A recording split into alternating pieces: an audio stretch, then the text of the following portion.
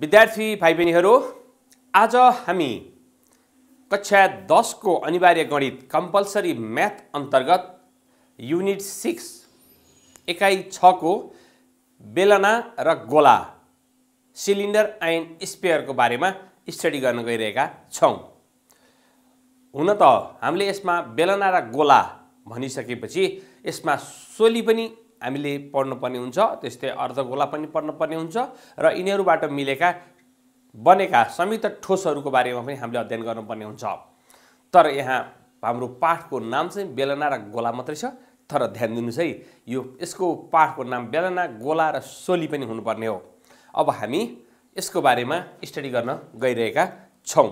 सर्वप्रथम बेलना भनेको कस्तो वस्तुलाई भनिन्छ त्यो त तपाईहरुलाई राम्रोसँग थाहा छ। हामीले यहाँ हेर्न सक्छौं।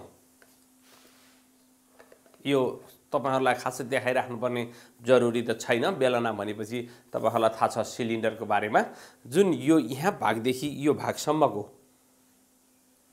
यसको यो बाहिरको हामीले के भन्छौं, परिधि भन्छौं। यो भागहरू बराबर भएको, यहाँदेखि यहाँसम्म बराबर भएको यस्तो वस्तुलाई हामी के भन्छौं, बेलनाकार वस्तु भन्छौं, सिलिन्ड्रिकल अब्जेक्ट भन्छौं हामी। अब हेर्नुस् है त, यो बेलनाको यो के हो त, यो बेस हो, आधार हो।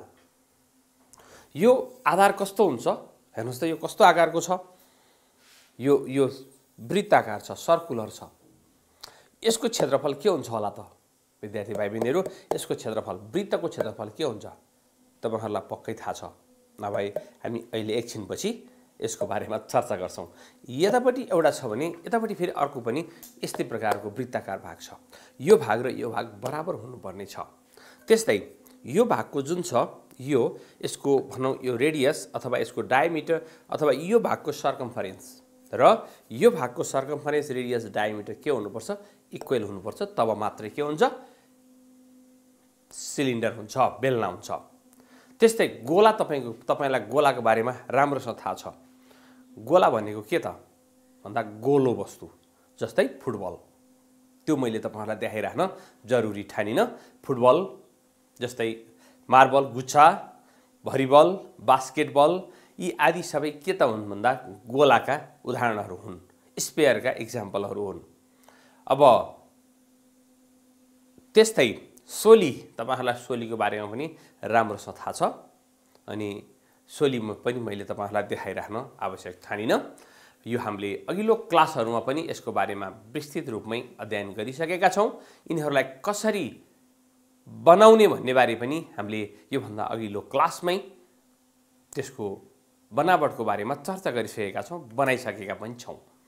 अब अहिले भने हामीहरू यसका फर्मुलाहरू, सूत्रहरूको बारेमा र यिनीहरूबाट बनेका संयुक्त ठोसहरूको र यिनीहरूको भोल्युम, आयतन, त्यस्तै यसको वक्र सतहको क्षेत्रफल, कर्व सर्फेस एरिया अथवा ल्याटरल सर्फेस एरिया भन्छौं, अनि त्यस्तै फेरि यसको पूरा सतहको क्षेत्रफलको बारेमा अध्ययन गर्न जाँदैछौं। सबभन्दा पहिला सुरुवात गरौं बेलनाबाट। अब हामी यहाँ एउटा बेलनाकार वस्तु बनाउँदैछौं। हेर्नुस् है,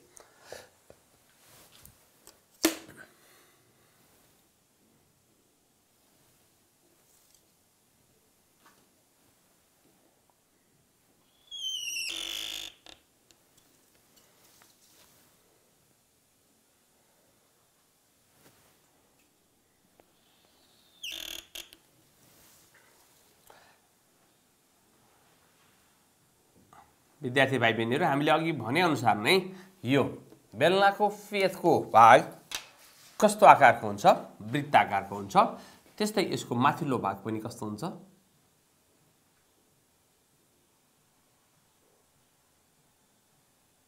यो पनि वृत्ताकार हुन्छ। अब वृत्तको यो बेलनाको यहाँदेखि यहाँसम्मको भागलाई के भन्छौं हामी, रेडियस अथवा व्यास भन्छौं। मानौ यसको पनि यहाँदेखि यहाँसम्मको भागलाई के भन्छौं हामी, यसलाई पनि हामी अर्धव्यास भन्छौं। यहाँदेखि यहीँसम्मको भागलाई हामी के भन्छौं, यसलाई चाहिँ हामी व्यास डी भन्छौं। डी भनेको 2r हो। त्यस्तै यो यहाँदेखि यहाँसम्मको भागलाई पनि हामी के भन्छौं त, अर्धव्यास r भन्छौं। अनि यो चाहिँ हाम्रो के हो अरे यो वृत्त भन्छौँ हामी यसलाई वृत्त सर्कल यो वृत्त छ यस्तै यहाँ पनि के छ त यो पनि वृत्त छ सर्कल हो यो अनि यो भाग जुन छ यो यहाँदेखिको यहाँसम्मको यो भागलाई हामी के भन्छौँ उचाइ यो बेलनाको के भन्छ यो उचाइ h ले रिप्रेजेन्ट गर्छौँ हामी बेलनाको उचाइ अब यस्तो अवस्थामा यो बेलनाको आयतन कति हुन्छ हामी यसको सूत्रहरूको बारेमा अध्ययन गर्दैछौँ अहिले फर्मुलाको बारेमा स्टडी गर्दैछौँ नम्बर 1 मा भनौँ हामी बेलनाको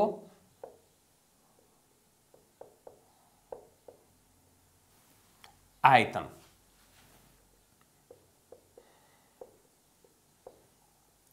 बेलनाको आयतन v के हुन्छ होला बेलनाको आयतन तपाईहरुलाई थाहा छ पाई r स्क्वायर h हामीले यो भन्दा अघिल्लो क्लासमै पढिसकेका छौं त्यस्तै बेलनाको वक्र सतहको क्षेत्रफल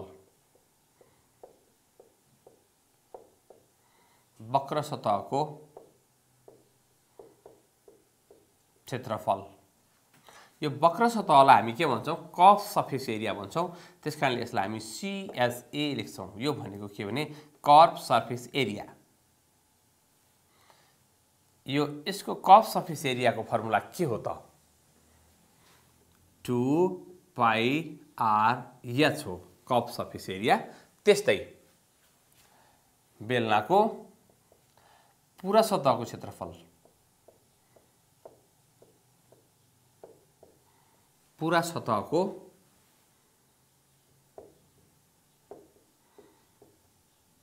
क्षेत्रफल यसलाई हामी TSA यो भनेको के त भन्दा total surface area TSA भन्छौं this is equals to 2 pie r bracket r plus h हुन्छ विद्यार्थी भाइ बहिनीहरु यो फर्मुला कसरी आयो भन्ने त हामीले पहिले नै अघिल्लो क्लासमै पढ्यौं अब यो TSA र CSA को बारेमा भने म थोरै यो ब्रीफ गर्न गइरहेको छु अब हेर्नुस् है त यो एउटा सिलिन्डर छ यसको CSA भनेको यो वक्र सतह भनेको यो बाहिरी भाग यो यसरी यहाँदेखि यहाँसम्मको भागलाई जनाउँछ बाहिरी वक्र भनेको बोक्रा जस्तै बाहिरी कभरलाई जनाउँछ अब एकछिन हेरौं यसमा र यसमा के फरक छ यो CSA भनेको यसको 2 पाई r h छ त्यस्तै TSA इज इक्वल टु यो CSA मा के प्लस गर्यो भने TSA बन्छ हेर्नुस् है त विद्यार्थी भाइ बहिनीहरु यो CSA भन्नाले यो यहाँदेखि यस्तो मात्रै भागलाई जनाउँछ जस्तै एउटा पाइप हामीले लिन सक्छौं पाइप हामीले लियौं भने पाइपको त्यो हामीले हात छिराउन मिल्छ अलि ठुलो पाइप भयो भने यो होलो स्पेयर हो त्यो अझै यसलाई त्यसरी भन्नु भन्दा त्यो बाहिरको जुन भाग देखिन्छ यो अगाडि यो तल र माथिको बाहेक त्यसलाई चाहिँ हामी के भन्छौं यो CSA भन्छौं अब CSA मा यो माथिको एउटा के एड गर्नु पर्यो भन्दा यो सर्कल एड गर्नु पर्यो यो सर्कल वृत्त यो वृत्तको एरिया भनेको पाई r स्क्वायर हो त्यसकारणले प्लस यसमा पाई r स्क्वायर एउटा थपियो हेर्नुस् त यतिले यो बन्यो त बनेन फेरि यो तल पनि छ नि माथि एउटा सर्कल छ तल पनि अर्को सर्कल छ यस्तै यसको तल पनि के चाहिँदो रहेछ त अर्को सर्कल चाहिँदो रहेछ अनि यो तलको सर्कललाई फेरि हामी के भन्छौं पाई r square plus pi r square भयो दिस इज इक्वल्स टु यो CSA भन्ने ठाउँमा 2 पाई r h plus pi r square भने 2 पाई r स्क्वायर भयो यसमा के कमन आउँछ त हेर्नुस् त 2 पाई r कमन आउँछ अनि त्यसपछि हामीसँग यहाँ के बाँकी रह्यो h प्लस यसमा के बाँकी रह्यो r हेर्नुस् त 2 पाई r bracket r plus h लेख्न मिल्छ यसलाई हेर्नुस् त यो भनेको यो TSA हो जुन हामीले यहाँ लेखेका छौं यसरी CSA मा यो माथिको एउटा पाई r स्क्वायर बिर्को भनौं यसको यस्तै तलको पाई r स्क्वायर यो आधार अथवा यसलाई पनि हामी उल्टो बनायौं भने बिर्को भन्न मिल्छ जुन हामीले देखाएका थियौं अघि यो भाग र यो भाग पनि हामीले जोड्यौं भने यो CSA भनेको यो भाग हो जुन यो भागलाई हामी CSA भनिराखेका छौं यसमा यो भाग माथिल्लो भाग र तल्लो भाग वृत्ताकार भाग पाई r स्क्वायरका भागहरू जोड्यौं भने TSA बन्दो रहेछ यो हामीले अहिले यस सम्बन्धी हिसाब गर्दाखेरि यो हामीले क्लियर हुन जरुरी छ, थाहा पाउनु पर्ने छ। त्यसकारणले मैले तपाईहरुलाई सायद यो क्लियर बनाए होला। अब हामीहरूले बेलनाको बारेमा 3 वटा फर्मुलाहरु हामीले अध्ययन गर्यौं। अब हामी यसपछि यो बेलना अनि गोलाको बारेमा फेरि सूत्रहरु हेर्न जाँदै छौं। विद्यार्थी भाइ बहिनीहरु, हामी अहिले यो गोलाको बारेमा स्टडी गर्दै छौं। हेर्नुस् त, यो गोला हो कि के हो? के लाग्छ तपाईहरुलाई? यो गोला होइन त? पक्कै तपाईले अनुमान गरिसक्नुभयो। यो कतिवटा गोला छन्? यहाँ 2 वटा गोला छन्, हो कि होइन? भन्नुस् त। पक्कै तपाईहरुले हो भन्नुहुन्छ, तर कतै तपाईहरुले भनेको सही नभइरहेको अवस्था त छैन। यो अहिले हामीले देखिरहेका छौं, यो वृत्त हो। हुन त वृत्तमा यहाँ एउटा थप्लो भयो भने हामीले यसलाई वृत्तको सिम्बोलको रूपमा पनि लिन्छौं। यो अहिले यो वृत्त हो। यहाँ 2 वटा वृत्त सर्कलहरु छन्, यहाँ स्फियर छैन। अब यसलाई स्फियर हामी कसरी चिन्छौं त? अब हेर्नुस् है त, एकछिन हामी यो एउटा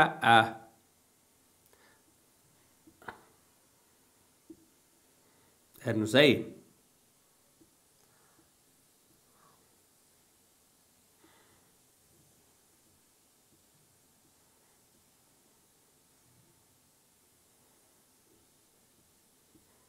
अब तपाईहरुले अनुमान लगाइसक्नुभयो यो के हो? अहिले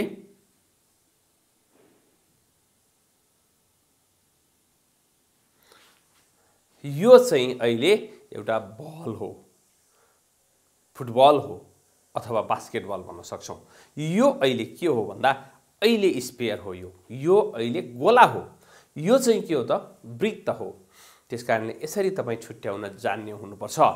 हेर्नुस् है, यसमा यसरी चाहिँ लाइन तानिएको अवस्था अथवा यसरी चाहिँ यो यसरी दिएको अवस्था छ भने हामीले के भन्छौं यसलाई? भने यसलाई चाहिँ हामी गोला भन्छौं, नत्र हामी त्यसलाई वृत्त भन्छौं।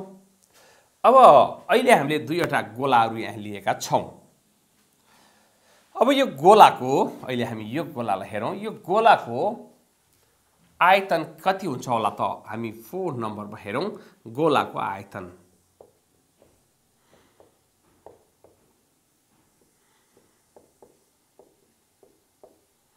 विद्यार्थी भाइ बहिनीहरु, यो गोलाको आयतन V के हुन्छ होला त?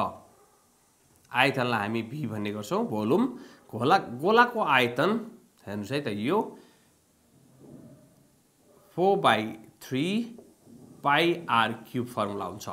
हुन त यो r लाई r भनेको ठाउँमा हामीले r के त d/2 राखेर 1/6 πd³ पनि गर्न सक्छौं, 1/6 πd³ पनि गर्न सक्छौं यसरी। तर एउटा हामीले जान्यौं भने हामीलाई हुन्छ, किनभने यसमा पनि हामी r को सट्टा d प्रयोग गर्न सक्छौं, यसमा पनि प्रयोग गर्न सक्छौं, यस्तै यसमा पनि प्रयोग गर्यौं भने 1/6 πd³ हुन्छ।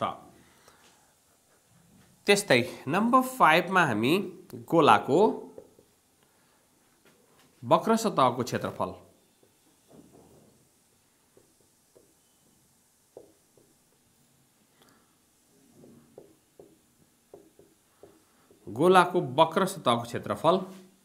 यसलाई हामी के भन्छौं त? CSA भन्छौं। कति होला त वक्र सतहको क्षेत्रफल? वक्र भनेको के हो त? यो बाहिरको यो बोक्रा भनौं न, एक प्रकारले बाहिरको भागलाई जनाउँछ। यो यसरी यो बाहिरको भागलाई चाहिँ वक्र सतह भन्छौं। यो वक्र सतहको क्षेत्रफल कति हो त भन्दा 4πr² हो। त्यस्तै 5 नम्बरमा गोलाको पूरा सतहको क्षेत्रफल, टोटल सर्फेस एरिया हो। यो स्फियरको टोटल सर्फेस एरिया, पूरा सतहको क्षेत्रफल, यसलाई हामी के भन्छौं रे? TSA भन्छौं। यो TSA पनि कति हुन्छ? 4πr²।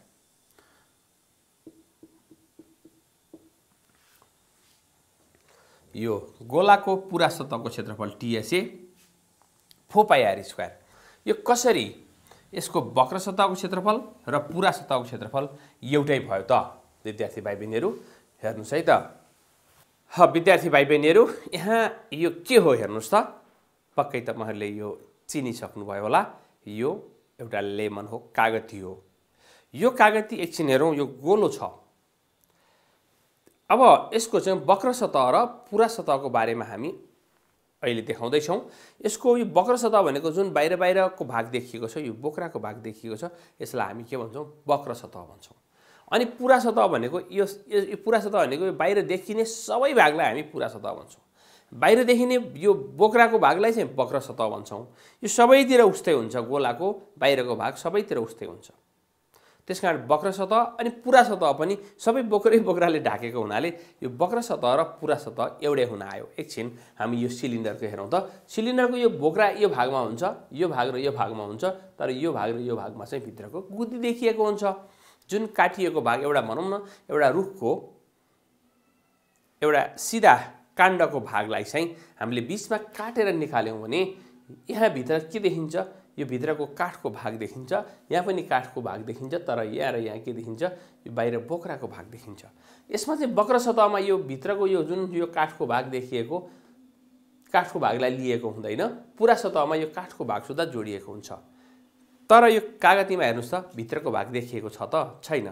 त्यसकारणले यसको पुरा सतह र वक्र सतह दुवै बराबर हुन्छ, 4πr², 4πr²। यसलाई हामीले आरलाई डी को टर्ममा पनि कन्भर्ट गर्न सक्छौँ। त्यसो गर्दाखेरि πd² हुन्छ यसको। यस्तै यो पनि πd² हुन्छ, किनकि आर भनेको d/2 हो। त्यो 2 र स्क्वायर हुँदा 4 र क्यान्सल हुन्छ। यस्तै हामी यहाँ एउटा यो हेर्नुहोस् त, एउटा यो स्याउ लिएका छौँ।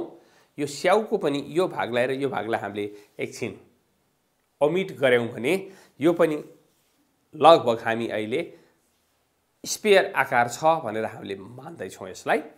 यसको पनि यो भाग भनेको के हो त भन्दा, यो भाग भनेको हेर्नुहोस् त, यो भाग भनेको वक्र सतह हो। अनि यो टोटल सबै भाग भनेको के हो त? पुरा सतह हो। यसमा पनि वक्र सतह र पुरा सतह के हुन्छ त भन्दा इक्वल हुन आउँछ। अब हामी यसपछि अर्धगोलाको बारेमा चर्चा गर्न जाँदैछौँ। विद्यार्थी भाइ बहिनीहरू, अब हामी अहिले अर्धगोला हेमिस्फियरको बारेमा देखाउँदैछौँ। एकछिन हामी ध्यान दिउँ है। हेमिस्फियरमा हामीले बहुत विचार गर्नुपर्ने हुन्छ। एकछिन हामीले अहिले देखाएको यो स्याउलाई हेर्दैछौँ। एकछिन हामी हेरौँ है त। यो स्याउलाई हेर्नुहोस् है त, मैले ठ्याक्क यो 20 भागमा काट्दैछु।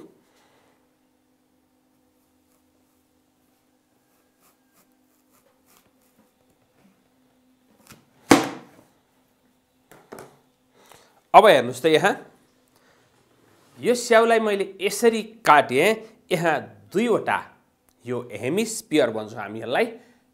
यो हाम्रो अर्धगोला, आधा मात्र यो भाग गोलाकार छ, यतापट्टिको भाग पनि गोलाकार छ। यो अर्धगोला भयो। अब यो अर्धगोला हामी हेरौँ, यो एउटा अर्धगोलाको क्षेत्रफल कति हुन्छ र यसको आयतन कति हुन्छ हेर्नुहोस् है त। त्यस्तै हामी यहाँ अर्को एउटा हामीसँग यो कागती लेमनलाई पनि हामीले चाहिँ यहाँ काट्दैछौँ। ध्यान दिनुहोस् है।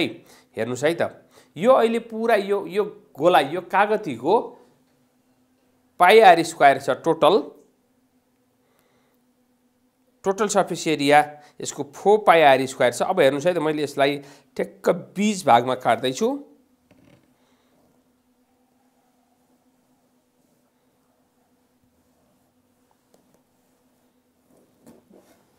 ल, अब तपाईँले देख्नुभयो यो भित्रको भाग। हेर्नुहोस् त, पक्कै तपाईँहरूको मुखमा पानी आइरहेको होला। हेर्नुहोस् है, मेरो त आइसक्यो नै। किन भन्दा हाम्रो यो मुखभित्र भएका ग्रन्थीहरूले यो अमिलोपन देखेपछि अनि रियाल पैदा गर्न सुरु गर्छन्। एनिवे, अब हाम्रो प्रसङ्ग हेरौँ। यो कागतीको अहिले भित्रको भाग, यो गुदी भाग देखिएको छ। अघि सिङ्गो थियो, हेर्नुहोस् है, यो सिङ्गो थियो, पहिला यस्तो थियो भनौँ। यो सिङ्गोमा भित्रको भाग कहीँ पनि देखिएको थिएन। अब अहिले अर्धगोलामा के भयो भने यो भित्री भाग यसको के रहेछ त भन्दा, यसमा साना साना हेर्नुहोस् त, यी साना साना केसराहरू छन्, एकदम साना मसिना केसराहरू छन्। अब यो अहिले अर्धगोला, हामी एउटा मात्रै अर्धगोला लिएर हेरौँ। यो कागतीको अर्धगोलाको क्षेत्रफल कति हुन्छ? पहिला आयतन हेरौँ, त्यसपछि क्षेत्रफल हेर्दैछौँ। ल भन्नुहोस् त विद्यार्थी भाइ बहिनीहरू, यो पुरै गोलाको आयतन कति हुन्छ अरे? 4/3 पाई आर क्युब।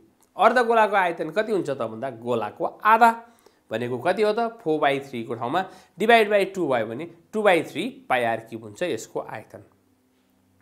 अब हामीले ध्यान दिनुपर्ने कुरा चाहिँ के छ भने यसको हामीले वक्र सतह र पूरा सतहमा छ। अहिले भने हामी 7 नम्बरमा यो हाम्रो अहिलेको 6 नम्बर भएको छ। 7 नम्बरमा चाहिँ अर्धगोलाको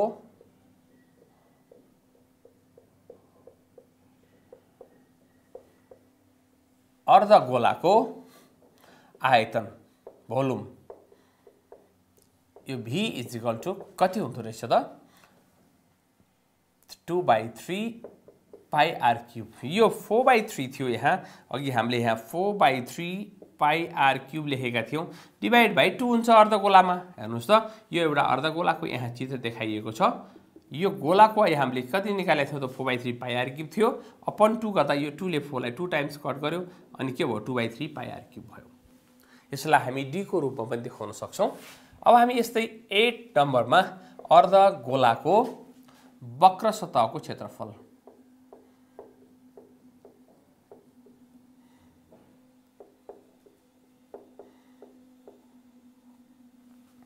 वक्र सतहको क्षेत्रफललाई हामी के भन्छौं CSA curve surface area this is equals to. अब हामी एकछिन यहाँ ध्यान दियौं यो हाम्रो यो कागतीको हामीले अर्धगोला देखाउँदाखेरि हेर्नुस् है त यो भाग यो पुरै वृत्ताकार छ।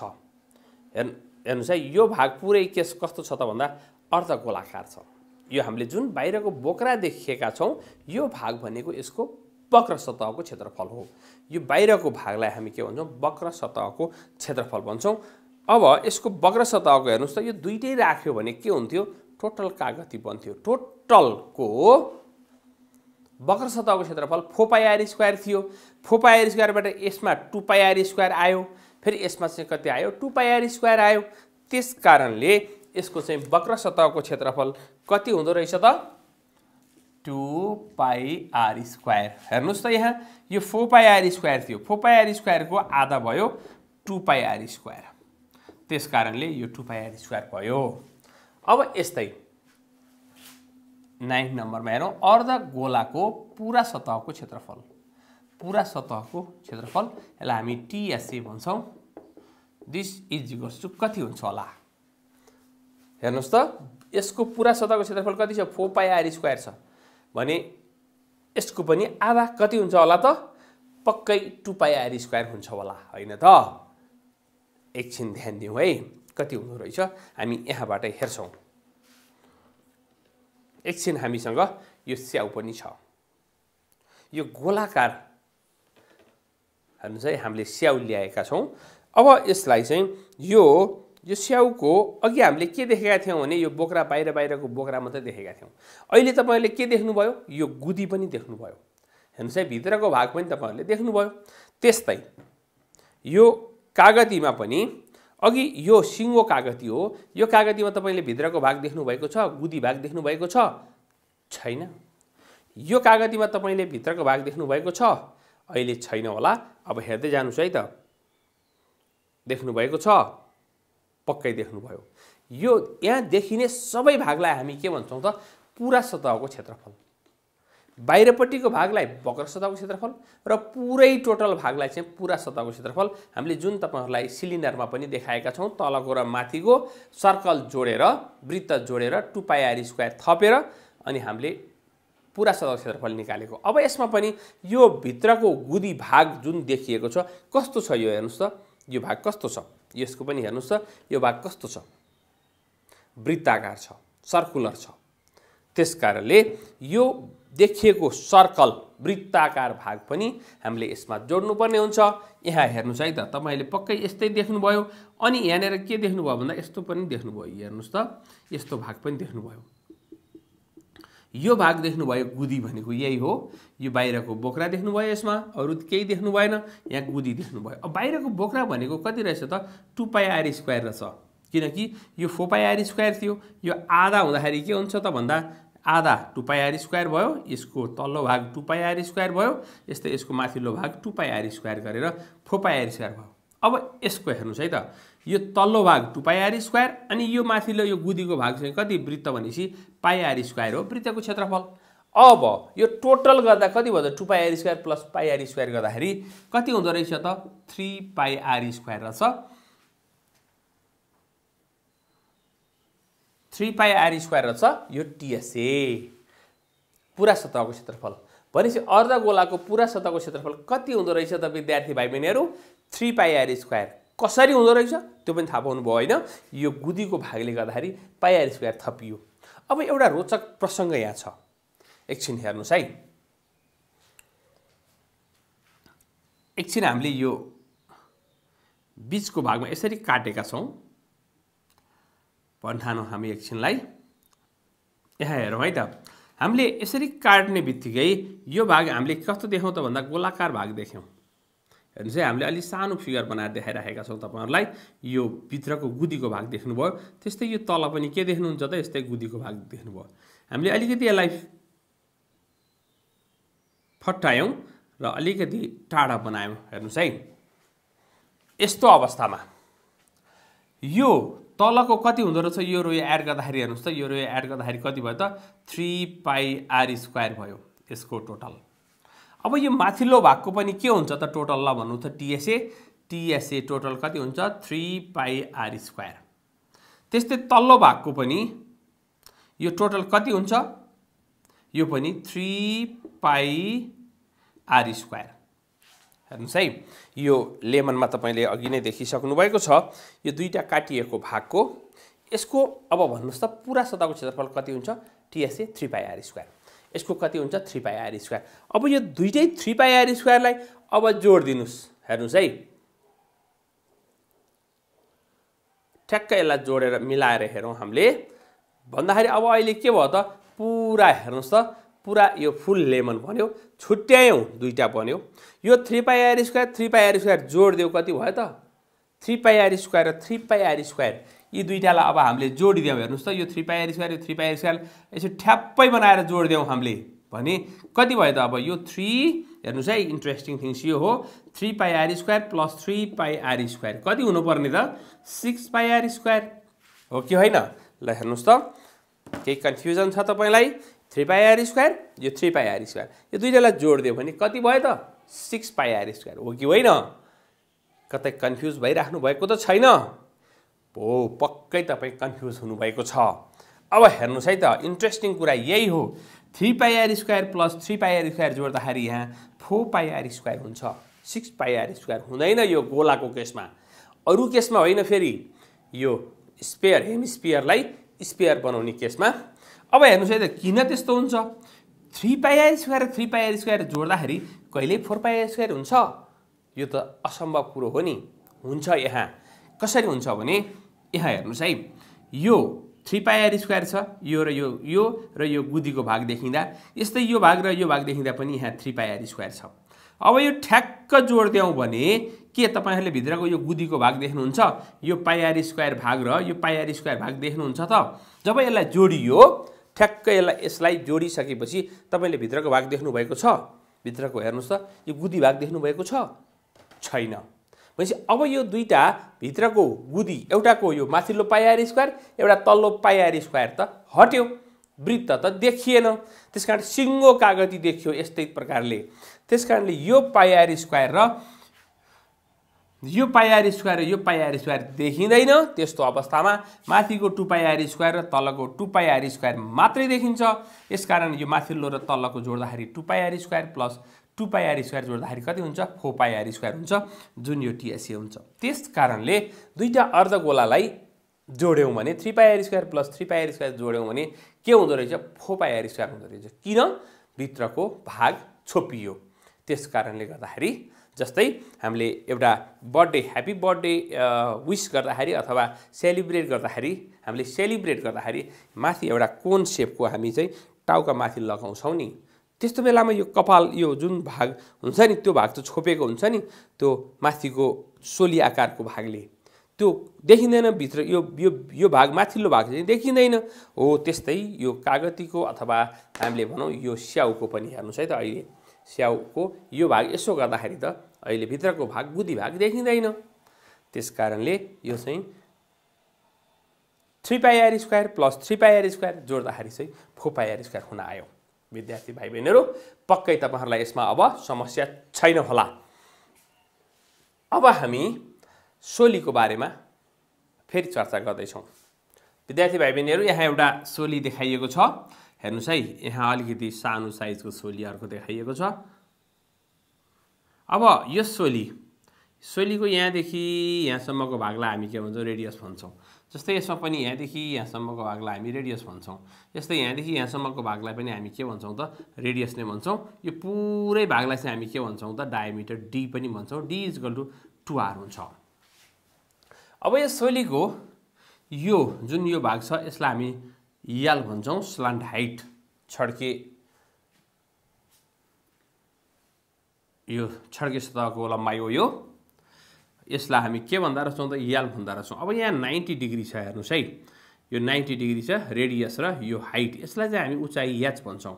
यो सोलीको यहाँदेखि यहाँसम्मको जुन भाग छ हामीले हेर्न सक्छौँ, यो भागलाई चाहिँ हामी के भन्छौँ त, h, यस सोलीको उचाइ भन्छौँ। अब यो यल, यो h, यो r भयो। अब यसको आधारमा सोलीको हामी हेर्दैछौँ। सोलीको आयतन पहिले, सोलीको आयतन v = यो सोली र बेलनाको बिचमा रिलेसन छ। यो हामीले हेर्नुहोस् है त, यो सोलीलाई एउटा बेलनाकार शेपमा बनाउन खोज्यौँ भने यसरी, अनि यसरी ल्यायौँ भने यो बेलना बन्छ। हेर्नुहोस् त माथि पनि यो एउटा सोली हो, ध्यान दिनुहोस् है, यो एउटा सोली हो। यो सोलीलाई हामीले अलिकति सेटिङ गरेर हेऱ्यौँ भने बेलना बनाउन सकिन्छ। बराबर उचाइ लिएर यो सोलीमा कुनै चिज भरेर यो बेलनामा तपाईले यसरी खन्याउनु भयो भने तपाईले 3 पल्टसम्म खन्याउँदा यो बेलना भरिन्छ। भनेपछि यो सोली भनेको बेलनाको 1/3 मात्रै हुँदो रहेछ। हेर्नुहोस् त, बेलना यो सिलिन्डर = 3 टाइम्स सोली हुन्छ।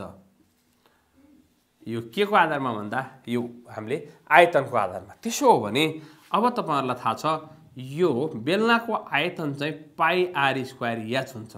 अब सोलीको आयतन चाहिँ कति हुन्छ त, 1/3 πr² हुन्छ। यसरी यसको आयतनको फर्मुला आएको हो।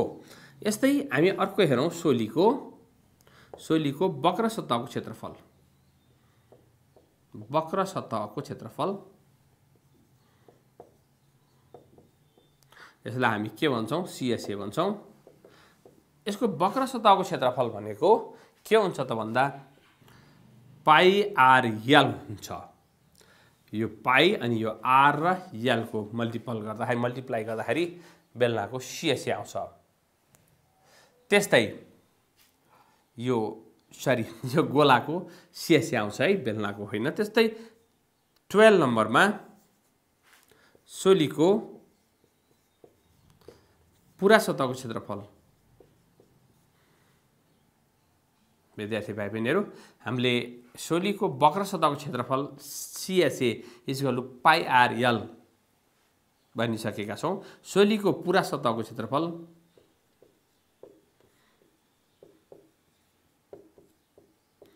कति हुन्छ होला त, सोलीको पूरा सतहको क्षेत्रफल TSA = πr(r + l हुन्छ। πr(r + l हुन्छ। यो हेर्नुहोस् त, यसमा पनि हामीले यो CSA र TSA को बीचमा रिलेसन छुट्याउन सक्छौँ। जस्तै यो TSA निकाल्दाखेरि हामी CSA प्लस के गर्छौँ होला त, यो हेर्नुहोस् त, यो जुन भाग छ यो भागलाई हामी के भन्छौँ, CSA भन्छौँ। यो वक्र सतह भन्छौँ यसलाई। यो भागमा यो एउटा के त, यो भन्दा πr² हो कि हैन, यो हेर्नुहोस् त, यो πr² को भाग पनि हामीले थप्यौँ भने यो के भन्छ, TSA भन्छ। एकछिन हेर्नुहोस् है त, CSA मा πr² थप्यौँ भने TSA भन्छ भनेका छौँ। CSA भनेको के रहेछ त, πrl रहेछ। πrl + पाई आर स्क्वायर भयो। यसमा के कमन आउँछ हेर्नुहोस् त, पाई आर कमन आउँछ अनि त्यसपछि एल प्लस आर बाँकी रहन्छ। अब हेर्नुहोस् त पाई are bracket are plus L भन्न मिलेन त, जुन यहाँ छ। त्यस कारणले टिएससीको फर्मुला यसरी आएको हो, सिएससीसँगको हामीले रिलेसनको आधारमा देखायौँ।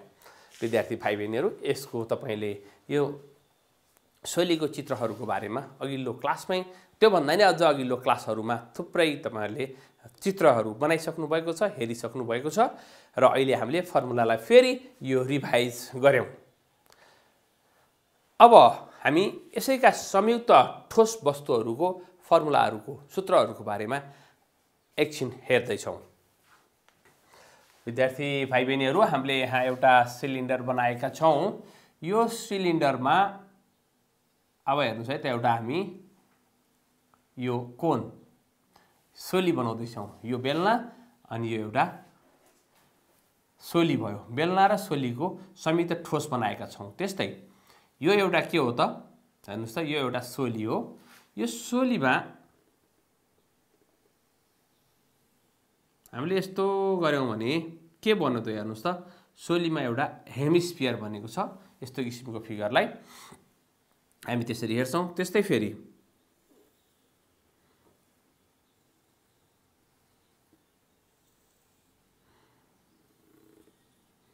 यो हेर्नुहोस् त,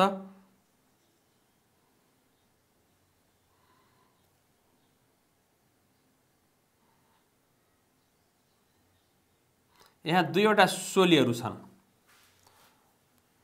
त्यस्तै फेरि हामीले यहाँ यो कम्बाइन्ड सोलिड फिगरको बारेमा चर्चा गर्न गइरहेका छौँ।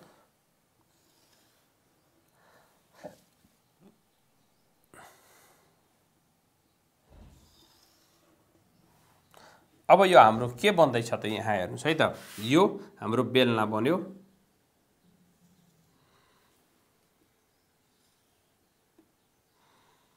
बेलनामा हेर्नुहोस् त, बेलनामा यो अर्धगोला, यसरी अर्धगोला मिसियो। यो बेलना, यो माथिको अर्धगोला। अब यिनीहरूका फर्मुलाहरूको बारेमा पनि हामी चर्चा गरौँ। यो बेलनाको आयतन र यो सोलीको आयतन टोटल गर्दाखेरि संयुक्त ठोसको आयतन कति हुन्छ त, हामी 13 नम्बरमा हेर्दैछौँ। यो हाम्रो बेलना र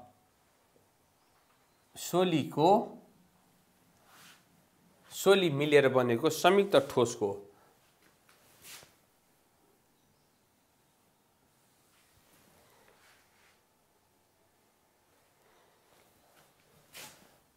बेलना र सोली मिली बनेको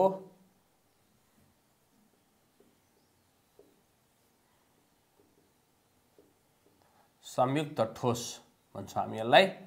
यो ठोसको आयतन कति हुन्छ त, यसको आयतन V इजिकल्स टु भनौँ, यसको आयतन प्लस यसको आयतन हुन्छ। एकछिन यहाँ ध्यान दिनु जरुरी छ। हेर्नुहोस् है त, यसको आयतन हामी V1 भनौँ, यस्तै यसको आयतन हामी V2 भन्न सक्छौँ। त्यसो भने यसको आयतन भनेको V1 प्लस V2 भयो। V1 भनेको के हो त, यो बेलनाको आयतन। ल भन्नुहोस् त, बेलनाको आयतन 2, हाम्रो बेलनाको आयतनको सूत्र के हो भन्दा पाई आर स्क्वायर एच हो। त्यस्तै सोलीको आयतन कति हो त, सोलीको आयतन 1/3 पाई आर स्क्वायर एच हो। अब दुवै एच भएपछि यसलाई H1 भनौँ, यसलाई H2 भनौँ। अब यी दुईटामा कमन के आउँछ हेर्नुहोस् त, यहाँ पाई आर स्क्वायर कमन आउँछ अनि बाँकी रहन्छ के त, H1 प्लस H2/3। यो हाम्रो संयुक्त ठोसको आयतन। सिधै हामीले यो लगाउन पनि सक्छौँ अथवा यो फर्मुला लगाएर हामी यसलाई जोडेर एन्सर निकाल्न पनि सक्छौँ। यो त भयो संयुक्त ठोस बेलना र सोली मिली बनेको संयुक्त ठोसको आयतनको सूत्र। त्यस्तै 14 नम्बरमा हेरौँ। यो बेलना र सोली मिली बनेको संयुक्त ठोसको वक्र सतहको क्षेत्रफल। वक्र सतहको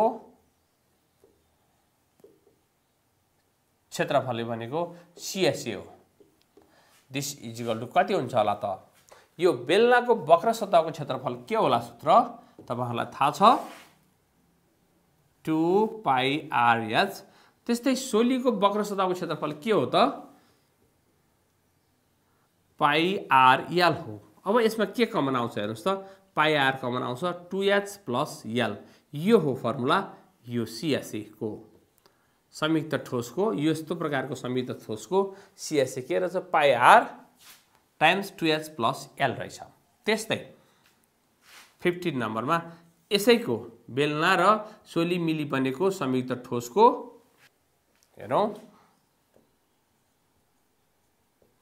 बेलना र सोली मिली बनेको संयुक्त ठोसको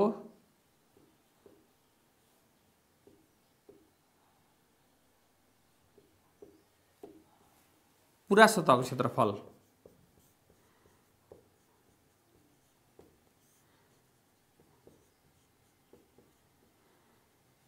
पूरा सतहको क्षेत्रफल TSA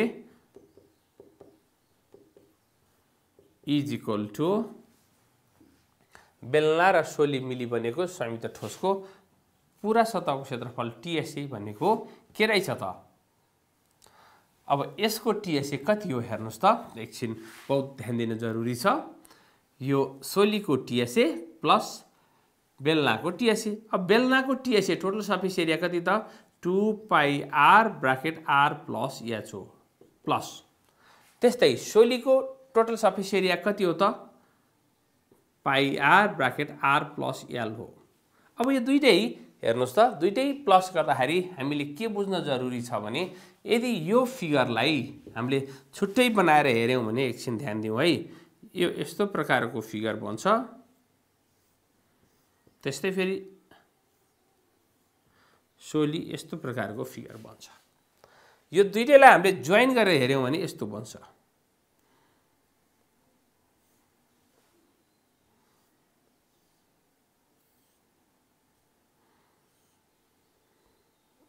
हेर्नुस् त हो कि हैन।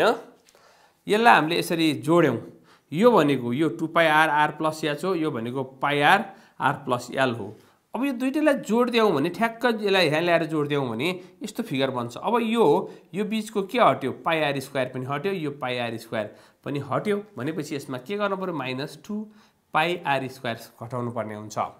यसरी हटाउँदाखेरि अब यसको फर्मुला हामी यसलाई ओपन गरेर हामी क्याल्कुलेसन गरेर निकाल्दाखेरि कति आउँछ होला त पाई आर एल प्लस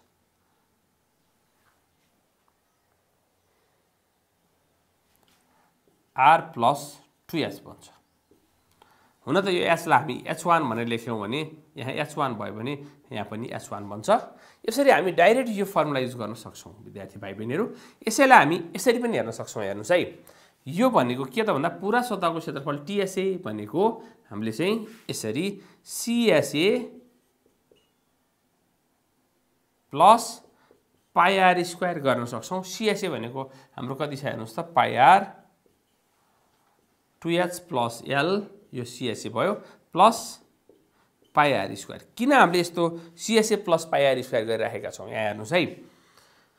यसको CSA भनेको कति हुन्छ यो बीचको यो सर्कल र यो सर्कल आउँदैन यो बाहिरको भाग मात्रै आउँछ।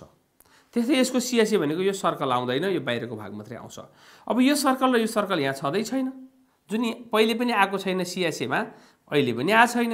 अब बाँकी रह्यो यो CSA मा इन्क्लुड हुँदैन तर यसलाई चाहिँ हामीले के गर्नु यो TSA मा इन्क्लुड गर्नुपर्ने हुन्छ।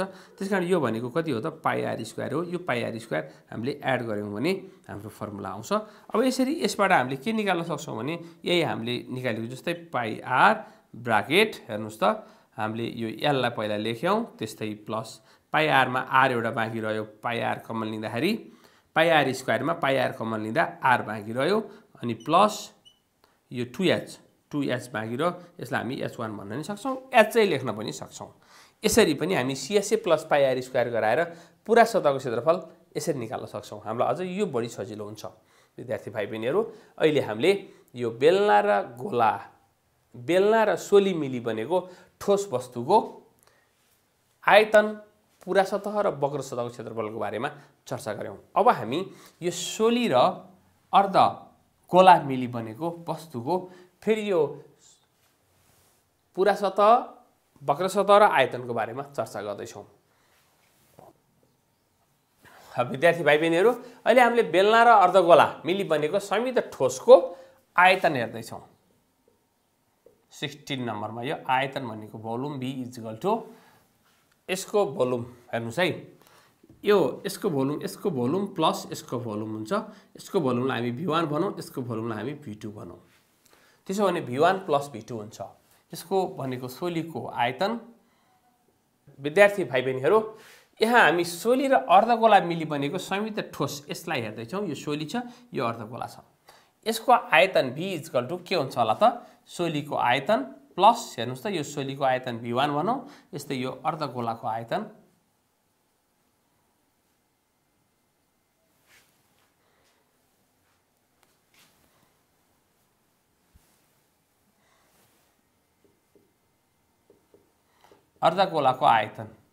यसलाई हामी V2 भन्न सक्छौँ। अब यसो सोलीको आयतन भनेको के हो त? सोलीको आयतनको सूत्र तपाईहरुलाई याद छ, 1/3 πr² याद छ, प्लस अर्धगोलाको आयतन भनेको 2/3 πr³ हो। यसरी हामी यसको छुट्टै निकालेर पछि लास्टमा एड गर्न पनि सक्छौं, अथवा हामीले यसमा हेर्नुस् त के कमन आउँछ, यहाँ πr² छ, यहाँ पनि πr² छ, 1/3 πr² कमन लिन सक्छौं। किन भन्दा यहाँ पनि 3 छ, यहाँ पनि 3 छ। अब हामीसँग यहाँ h बाँकी रह्यो, प्लस यहाँ 2 अनि r बाँकी रह्यो। यो त भयो यसको आयतन सम्बन्धी सूत्र। त्यस्तै 17 नम्बरमा यसको वक्र सतहको क्षेत्रफलको बारेमा हेरौं। वक्र सतहको क्षेत्रफल, यसलाई हामी CSA भन्छौं। अब यो CSA के को त भन्दा सोली र अर्धगोला इक्वल टु सोलीको के हो त CSA हेर्नुस् त, सोलीको CSA भनेको तपाईलाई थाहा छ πrl plus अर्धगोलाको CSA cup surface area कति हो, 2πr²। आधा कागती हामीले जुन यसभन्दा अघि देखाएका थियौं, दिस इज इक्वल्स टु हामीसँग के कमन आउँछ हेर्नुस् त, πr कमन आउँछ। अब हामीसँग r प्लस 2 बाँकी छ, 2r बाँकी छ। फेरि एकपल्ट हेरौं, हामीसँग l प्लस 2r, यहाँ πr कमन आयो, l बाँकी रह्यो, अनि यसमा फेरि 2 र r बाँकी रह्यो, किन भन्दा π र r कमन आयो। यो हाम्रो के रहेछ त हेर्नुस् त, यसको वक्र सतहको क्षेत्रफल रहेछ। त्यस्तै 18 नम्बरमा यसको पूरा सतहको क्षेत्रफल, पूरा सतहलाई हामी के भन्छौं, total surface area is equals to यसको पूरा सतहको क्षेत्रफल भनेको यसको पूरा सतहको क्षेत्रफल प्लस यसको पूरा सतहको क्षेत्रफल, अनि माइनस गर्नुपर्ने हुन्छ। त्यो भन्दा पहिला हामी पूरा सतह निकाल्दाखेरि के गर्न सक्ने भयौं त, यो यसको वक्र सतहको क्षेत्रफल प्लस, हेर्नुस् त, प्लस के छ होला, यसमा केही पनि हुँदैन, CSA भनेको πr l प्लस 2r हुन्छ। किन यस्तो हुन्छ हेर्नुस् है त, यहाँ ध्यान दिनुस्, हाम्रो यसको वक्र सतहको भनेको यो भाग छ अनि यो भाग मात्रै छ, यो बीचको भाग वक्र सतहमा आउँदैन, यो πr² को वक्र सतहमा क्याल्कुलेसन हुँदैन। त्यसकारण अहिले पनि पूरा सतह हेर्दाखेरि के भयो त भन्दा हाम्रो देखिएको भाग यति मात्रै भयो। त्यसकारणले यसको वक्र सतह र पूरा सतह बराबर हुन्छ। तपाईहरुलाई लाग्छ यसको अर्को वेबाट पूरा सतहको क्षेत्रफल भनेको पूरा सतह TSA जोडेर किन ननिकाल्ने भन्ने लाग्न सक्छ। अब एकछिन हेरौं है। और हाम्रो TSA यो पूरा सतहको क्षेत्रफल हेरौं यसरी, यो टोटल सर्फेस एरिया TSA हैन अफ के को त सोलीको यो कोणको TSA प्लस के को त अर्धगोलाको TSA, अर्धगोलाको TSA माइनस 2 टाइम्स वृत्तको क्षेत्रफल अथवा πr², 2 टाइम्स πr² हुन्छ। किन होला यस्तो, एकछिन ध्यान दिउँ है। हामी यहाँ हेर्न सक्छौं, यो सोलीलाई हामीले सानो शेपमा हेरौं, यसरी एउटा सोली छ मानौं, त्यस्तै अर्धगोला यसैसँग जोडिएको अर्धगोलालाई हामीले छुट्याएर हेर्यौं भने यस्तो देखिन्छ। अब यसलाई जोडेर हेर्यौं भने हामीले फेरि के देख्छौं त हेर्नुस् है त, यस्तो प्रकार देख्छौँ। यो जोडेर हेऱ्यौँ भने हामीले यो भाग देख्दैनौँ। ल हेर्नुहोस् है, यो भाग देख्दैनौँ। यस्तो नदेखेपछि यो एउटा पाई आर स्क्वायर, यो अर्को पाई आर स्क्वायर, यो चित्रमा त देखिएन नि। यहाँ त हेर्नुहोस् त, यहाँ पनि देखिएन। पाई आर स्क्वायर र पाई आर स्क्वायर, दुईटा पाई आर स्क्वायर यसबाट हट्ने भयो। किन भन्दा पहिलेको टिएसएमा त यो र यो दुइटै एड हुन्छ, यो प्लस यो एड हुन्छ। त्यस्तै यसको टिएसएमा यो र यो दुइटै एड हुन्छ। त्यसकारणले दुईटा पाई आर स्क्वायर यस चित्रमा छैन। यो भित्रको यो सर्कल यसमा छैन अथवा यसमा छैन। त्यसकारणले माइनस दुईटा सर्कल नभएकोले 2 पाई आर स्क्वायर हामीले राख्यौँ। अब यसको हामीले सोलीको टिएसए फर्मुला लगाउँ, अर्धगोलाको टिएसए लगाउँ, अनि त्यसपछि यो 2 पाई आर स्क्वायर माइनस गर्दाखेरि हामीसँग के आउँछ? यही माथिको पाई are times are 2r plus L अथवा एल प्लस 2r आउँछ। यसरी हामीले यसको चाहिँ टोटल सर्फेस एरिया पनि हेऱ्यौँ। अब हामी फेरि अर्को दुईवटा हेर्नुहोस् त, दुईवटा सोलीको आयतन पुरा सतह र वक्र सतहको बारेमा हेर्दैछौँ। हामी यहाँ सोली र सोली मिली बनेको अथवा दुईवटा सोली मिली बनेको संयुक्त ठोसको आयतनको बारेमा हेर्दैछौँ। आयतन V इक्वल टु हेर्नुहोस् त, यो सोलीको आयतन कति? V1 भनौँ। यस्तै यो सोलीको आयतन के त? V2 भनौँ। दुईटा सोलीहरूको यो यताको भाग र उताको भाग बराबर नहुन सक्छ। एकछिन हामी अझै यसलाई इलाबोरेट गरेर हेरौँ। यस्तो प्रकारको हुनसक्छ, लामो हुनसक्छ। यस्तो अवस्थामा दुईटै सोलीको उचाइ अथवा उचाइहरू इक्वल नहुन सक्छ। त्यसकारण सोलीको आयतन भनेको के त? पहिलो सोलीको आयतन प्लस दोस्रो सोलीको आयतन हुन्छ। अब V1 पहिलो सोलीको आयतन भनेको के हो? हाम्रो formula 1/3 pie are square H1 भनौँ। त्यस्तै अर्को सोलीको आयतन 1/3 पाई आर स्क्वायर H2 भनौँ। This is equal to 1/3 pie are square common आउँछ, H1 प्लस H2 हुन्छ।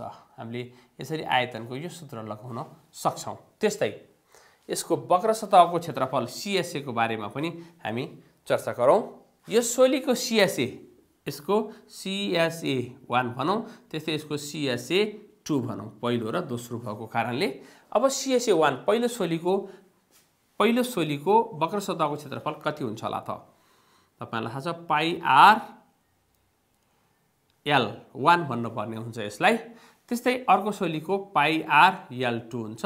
त्यसकारण पाई आर कमन आयो, L1 प्लस L2। यो L1 र L2 भनेको के हो त भन्दा यसको छड्के सतहको लम्बाइ, यो L1 त्यस्तै यो L2 छड्के सतहको उचाइ पनि भन्छौँ हामी अथवा स्लान्ट हाइट भन्छौँ। त्यस्तै यसको फेरि हामी पुरा सतहको कुरा गरौँ। पुरा सतहको क्षेत्रफल TSA इज इक्वल्स टु यसको CSA नै हुन्छ। किनकि हेर्नुहोस् है त, यो CSA मा हाम्रो यो फिगर आएको छ, यसरी आएको छ। यो बीचको भाग छैन, अनि यसरी यो भाग पनि आएको छ। त्यसकारण यो भाग, यो भाग, यो भाग र यो भाग भएपछि के भयो त? यसको पुरा सतह भयो। त्यसकारणले CSA र TSA बराबर हुन्छ। CSA को फर्मुला कति छ त? हेर्नुहोस् त, पाई आर L1 प्लस L2। अथवा यसलाई हामी हेर्नुहोस् है त, अर्को वेबाट यो सोलीको TSA, पहिलो सोलीको TSA र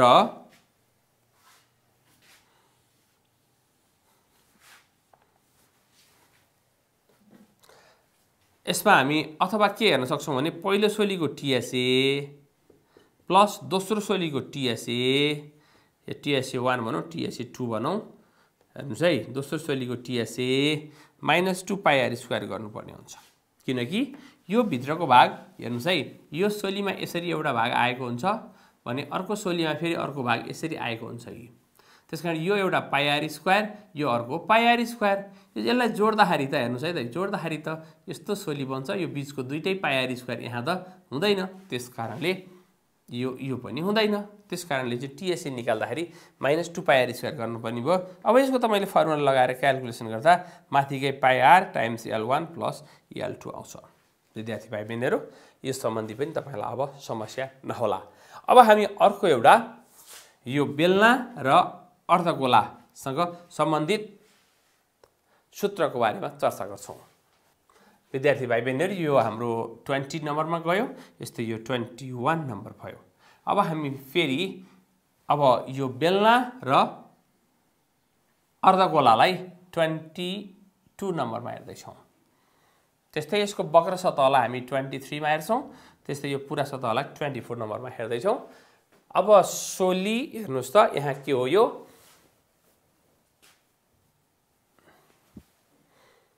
बेलना र अर्धगोला,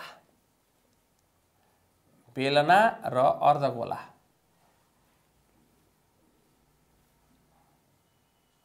मिली बनेको संयुक्त ठोसको आयतन। यो बेलनाको आयतन V1 भनिदिउँ, हेर्नुस् है। त्यस्तै यसको आयतन V2 भनौँ, त्यसो भने V1 + V2 भइहाल्छ।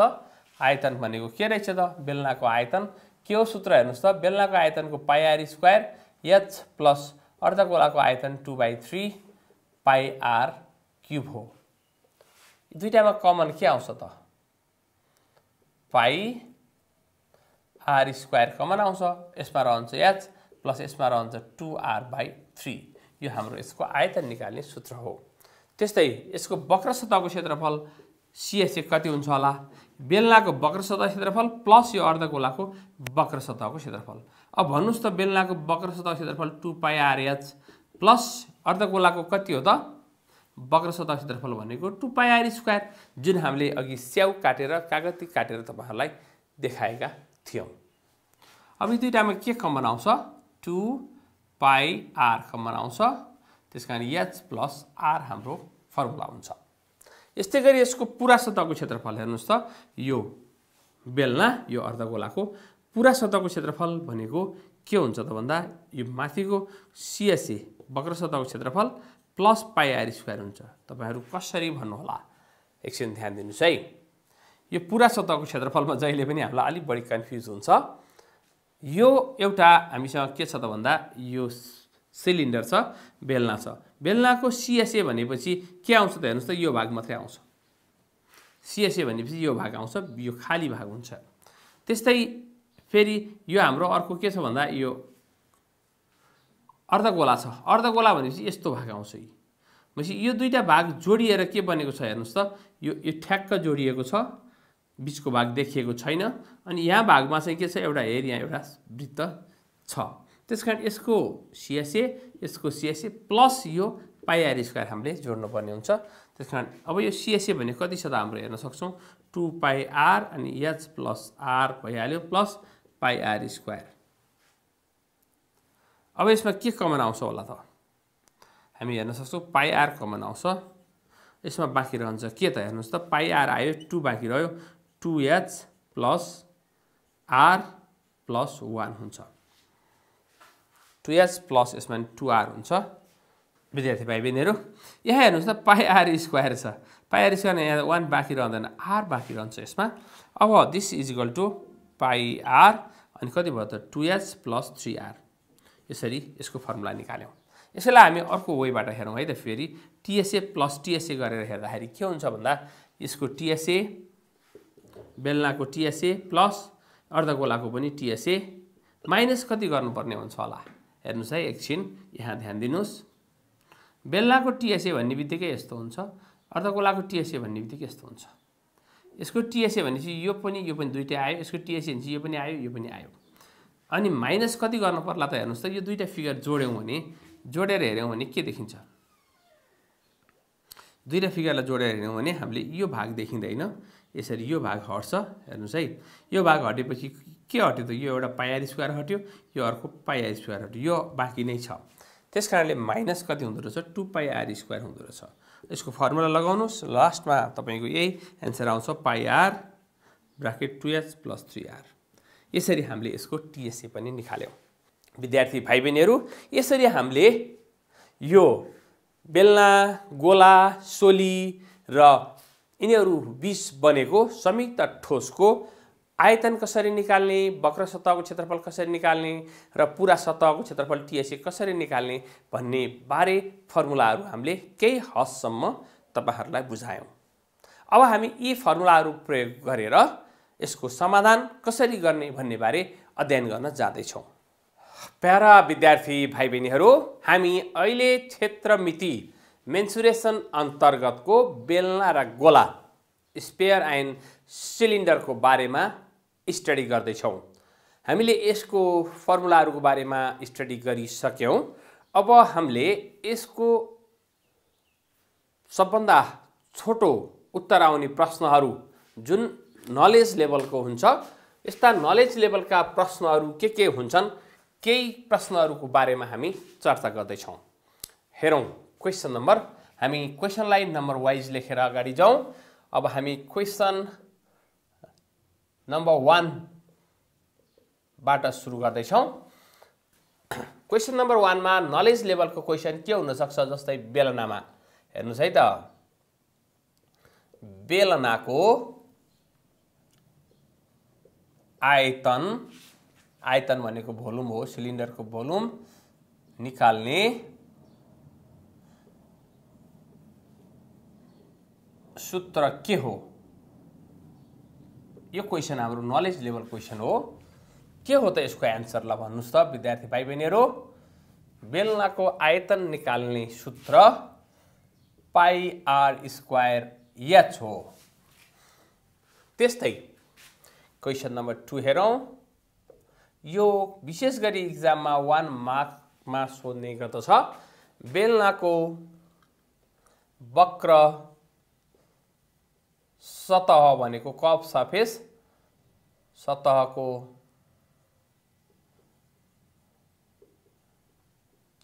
क्षेत्रफल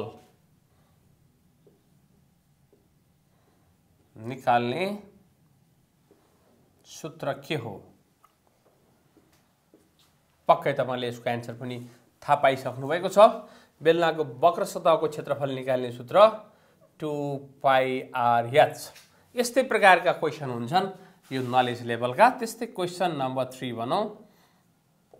बेलनाको पुरा सतहको क्षेत्रफल निकाल्ने सूत्र के हो? यसको answer 2 pie are bracket are plus H. हामीले जुन सूत्र योभन्दा अगाडि लेखेका थियौँ तिनै सूत्रहरूलाई फोकस गरेर क्वेसन बनाइएको हुन्छ। त्यस्तै क्वेसन नम्बर 4 भनौँ हामी। गोलाको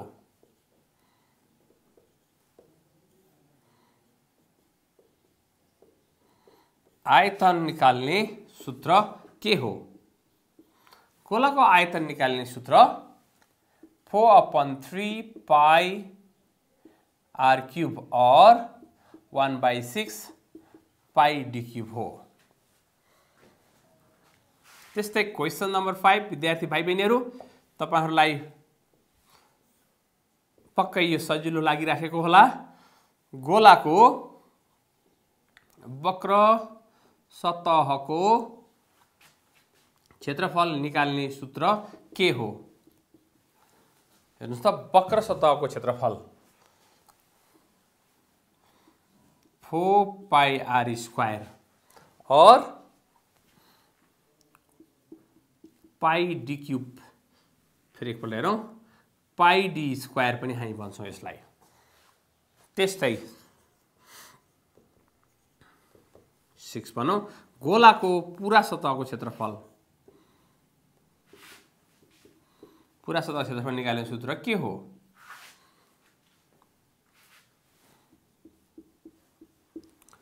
यसको पनि 4 पाई आर स्क्वायर और के हुँदो रहेछ त पाई डी स्क्वायर। त्यस्तै के होला अब क्वेसन, ल भन्नुस् त। तपाईहरु पनि यो क्वेसन बनाउन सक्नुहुन्छ। अर्धगोलाको, अब तपाईले थाहा पाइसक्नु भएको छ आयतन, पुरा सतह, वक्र सतह। अब मैले तपाईहरुलाई अर्धगोलाको पुरा सतहको क्षेत्रफल निकाल्ने सूत्र के हो भनेर सोधे। ल भन्नुस् त, अर्धगोलाको पुरा सतहको क्षेत्रफल निकाल्ने सूत्र के हो? कतै कन्फ्युज त भइराख्नु भएको छैन? हामीहरूले फोकस गरेका थियौँ नि 3 पाई आर स्क्वायर भनेर, अथवा डी को रूपमा पनि तपाईँ प्रयोग गर्न सक्नुहुन्छ। त्यस्तै क्वेसन नम्बर 8 मा हेरौँ। सोलीको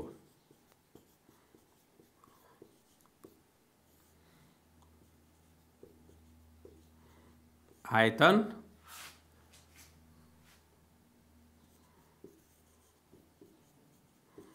निकाल्ने सूत्र के हो? सोलीको आयतन निकाल्ने सूत्र के हो त भन्दा हाम्रो पाई आर स्क्वायर एच हुन्छ बेलनाको, त्यसको 1/3 हुन्छ सोलीको। विद्यार्थी भाइ बहिनीहरू, यसरी नै हामी सूत्रहरू सोध्न सक्छौँ। त्यस्तै क्वेसन नम्बर 9,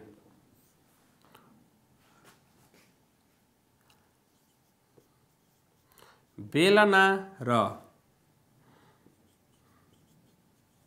सोली मिली बनेको संयुक्त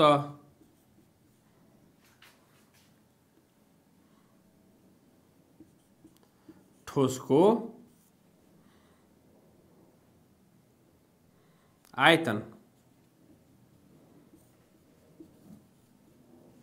निकाल्न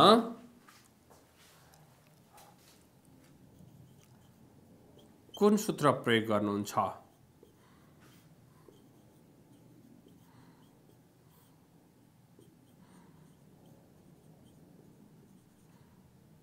कुन सूत्र प्रयोग गर्नुहुन्छ? विद्यार्थी भाइ बहिनीहरू, के होला त यसको सूत्र? बेलना र सोली छ, आयतन भनिसकेपछि यसको फर्मुला हामीले अघि नै डिराइभ गरिसकेका छौँ। पाई are square h1 plus h2/3, जहाँ h1 भनेको के हो त? h1 बराबर बेलनाको उचाइ र h2 भनेको के को? सोलीको उचाइ।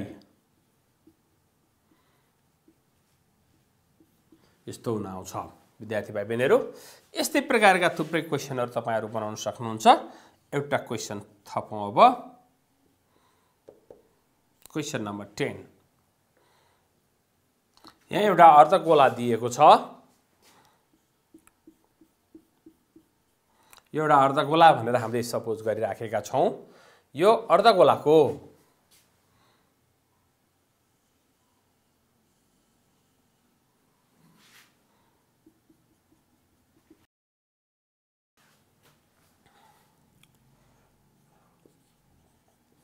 दिएको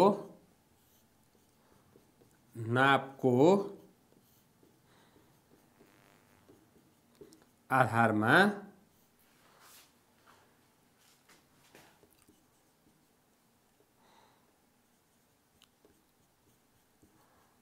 अर्धगोलाको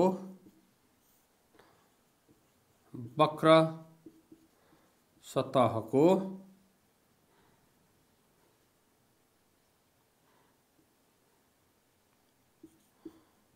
क्षेत्रफल कति हुन्छ?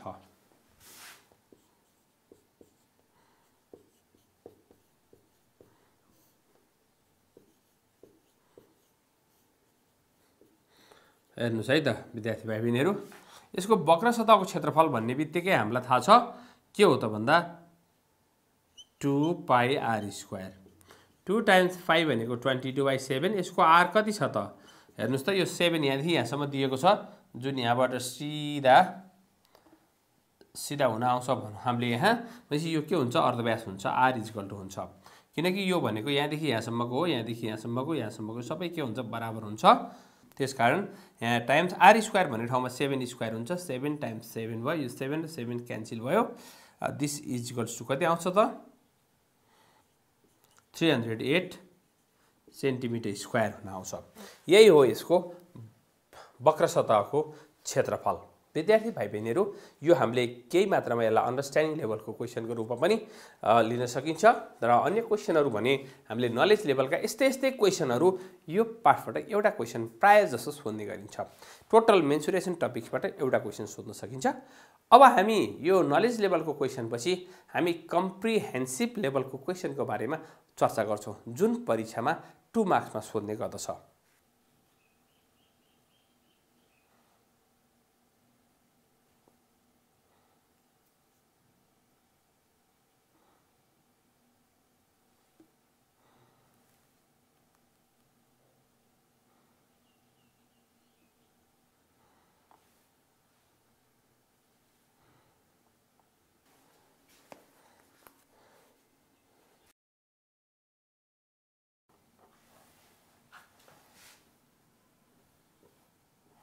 प्यारा विद्यार्थी भाइ बहिनीहरू, हामी अहिले यो युनिट 6 बेलना र गोला तथा सोली अन्तर्गत एउटा क्वेशन हेर्दैछौँ। यसमा हामी यो कम्प्रिहेन्सिभ लेभलको क्वेशन हेर्दैछौँ। दिएको गोलाको आयतन निकाल्नुहोस्। Find the volume of given sphere. यो अहिले यसलाई हामीले चाहिँ गोला भनेका छौँ। यो यस्तो प्रकारको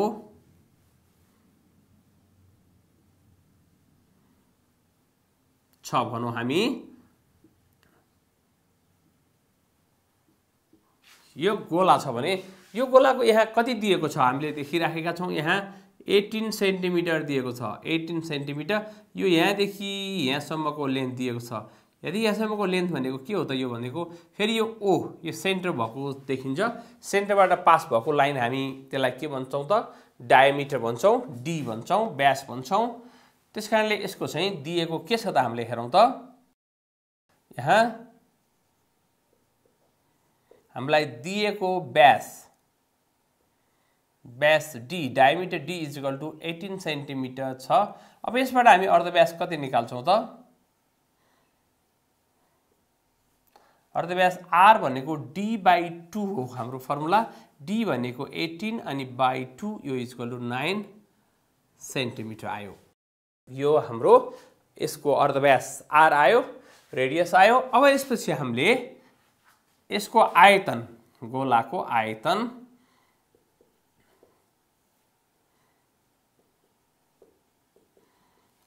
V इज इक्वल टु कति हुन्छ त? आयतन V is equal to 4/3 pie are cube. यो हाम्रो फर्मुला हो। 4/3 टाइम्स पाई मिन्स 22/7 अनि आर क्यूब भनेको 9 को क्यूब भयो। दिस इज इक्वल्स टु, अब हेर्नुहोस् त, यहाँ 4 टाइम्स 22 टाइम्स 9 टाइम्स 9 टाइम्स 9 भयो, अपन 7 टाइम्स 3 इज 21। हामीले यसलाई अब माथि मल्टिप्लाई गरौँ अनि डिभाइड गर्दा कति आउँछ हेरौँ है। 3054.85 आउँछ। अब विद्यार्थी भाइ बहिनीहरू, यसको युनिट हामी के लेख्ने होला त? यहाँ सेन्टिमिटर दिएको छ। आयतन भएको कारणले सिएम क्युब हुन्छ। यसरी हामीले यो गोलाको आयतन निकाल्यौँ।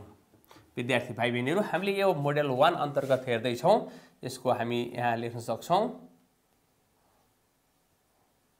मोडेल 1। मोडेल 1 मा हामी केलाई फोकस गर्दैछौँ भन्दा हामी यो आयतनलाई फोकस गर्दैछौँ।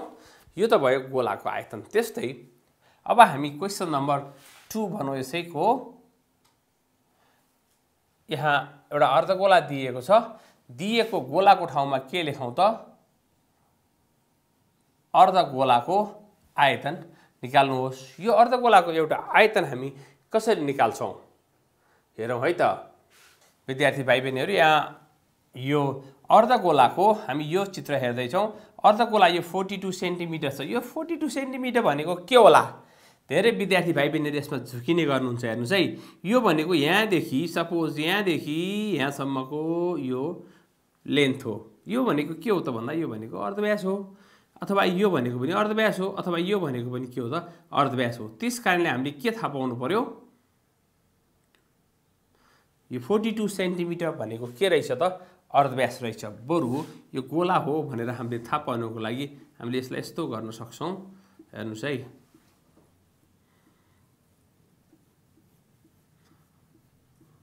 यस्तो गर्न सक्छौँ।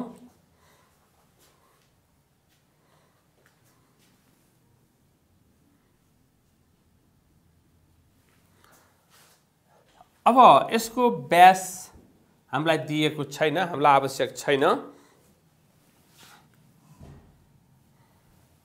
त्यस कारणले हामीले 42 लाई सिधै अर्धव्यास सेन्टिमिटर 42 सेन्टिमिटर लेखेका छौँ। गोलाको आयतन, यो गोलाको ठाउँमा के भयो त? अब अर्धगोलाको आयतन V इज इक्वल टु के होला? 2/3 पाई आर क्यूब हो हाम्रो फर्मुला। 2/3 पाई भनेको 22/7, आर भनेको हामीसँग 42 क्यूब छ। 42 को होल क्यूब भयो। This is equals to 2 times 22 times 42 times 42 divide by 21 7 3 जा 21 भयो 21 ले 42 लाई 2 टाइम्स कट गर्यो अब हामी यसको मल्टिप्लिकेसन कति हुन्छ हेरौं दिस इज इक्वल टु 77616 यो कति भयो त यो cm क्यूब भयो यसरी हामीले अर्धगोलाको आयतन 2/3 पाइ r क्यूब लगायौं यस्तै हामी अर्को क्वेशन हेरौं क्वेशन नम्बर 3 भनौं हामी क्वेशन नम्बर 3 मा हामीलाई के दिएको छ हेर्नुस् त यहाँ बेलना दिएको छ दिएको बेलनाको आयतन निकाल्नुहोस् भनौं हामी यहाँ हेरौं है त हाम्रो दिएको बेलनाको आयतन यो बेलना हो हाम्रो यो फिगर हो अहिले बेलनाको आयतन पत्ता लगाउनुहोस् भन्यो अब हाम्रो यहाँ यो बेलनाको हेर्नुस् त उचाइ कति दिएको छ उचाइ h = कति छ 6 सेन्टिमिटर छ त्यस्तै व्यास d = 3.5 सेन्टिमिटर त्यसो भने अर्धव्यास कति हुन्छ त अर्धव्यास r = तपाईलाई थाहा छ d/2 3.5/2 this is equal to 1.75 centimetre भयो किनकि यो यहाँदेखि यहाँसम्म दिएको छ यो पुरै भनेको के हो त व्यास हो 3.5 अब यसपछि यो हाम्रो बेलनाको के निकाल्न पर्ने छ त आयतन v = के हो त यो बेलनाको आयतन हेर्नुस् है हाम्रो यो क्वेशन यसलाई देखाइराखेको छ बेलनाको आयतन पाइ r² h हो पाइ भनेको 22/7 r भनेको हेर्नुस् त 1.75 टाइम्स 1.75 होल स्क्वायर भनेपछि डबल भयो टाइम्स h भनेको 3 हेर्नुस् त h भनेको कति छ यहाँ 6 सेन्टिमिटर छ दिस इज इक्वल टु हामी यो मल्टिप्लाई गरेर 7 ले डिवाइड गरौं is equal to 57.75 cm cube भयो यो पनि आयतन हो यसरी हामीले यो बेलनाको आयतन पनि निकाल्यौं अर्को क्वेशनमा हामी सोलीको आयतन निकाल्दै छौं क्वेशन नम्बर 4 मा दिएको सोलीको आयतन निकाल्नुहोस् भन्ने क्वेशन छ यो क्वेशनले कुन क्वेशन रिप्रेजेन्ट गर्छ भन्दा यो क्वेशनलाई देखाइराखेको छ अब हेर्नुस् यसको यहाँ हामीलाई दिएको के छ हेर्नुस् त यो 12 सेन्टिमिटर के हो के लाग्छ यो 12 सेन्टिमिटर तपाईको विचारमा यो के हो भन्दा व्यास हो यहाँदेखि यहाँसम्म छ व्यास हो हामी आधी अर्ध व्यास मात्र निकाल्छौं यसमा यहाँ यो सोलीको व्यास d = 12 सेन्टिमिटर त्यस्तै अर्ध व्यास r = d/2 यो भनेको कति आउँछ त 12/2 this is equal to 6 centimetre त्यस्तै फेरि यसको छड्के हेर्नुस् त छड्के सतहको लम्बाई स्ल्यान्ट हाइट भन्छौं हामी यसलाई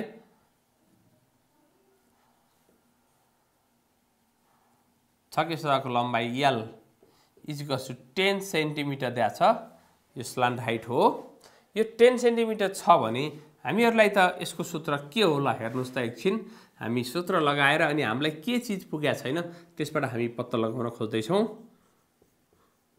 सोलीको आयतन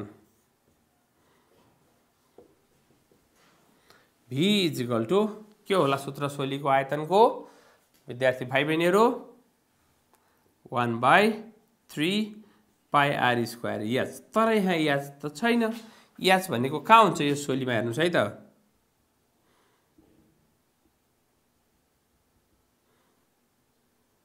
हामी यसरी जानु पर्ने हुन्छ यहाँ राइट एंगल हुन्छ अनि यसलाई चाहिँ हामी h भन्छौं उचाइ भन्छौं यसलाई हामी l भन्छौं यसलाई हामी r भन्छौं अब हामीलाई h निकाल्नु पर्ने रहेछ त्यसकारणले हामीले यहाँ चाहिँ अब हाम्रो सोलीको उचाइ h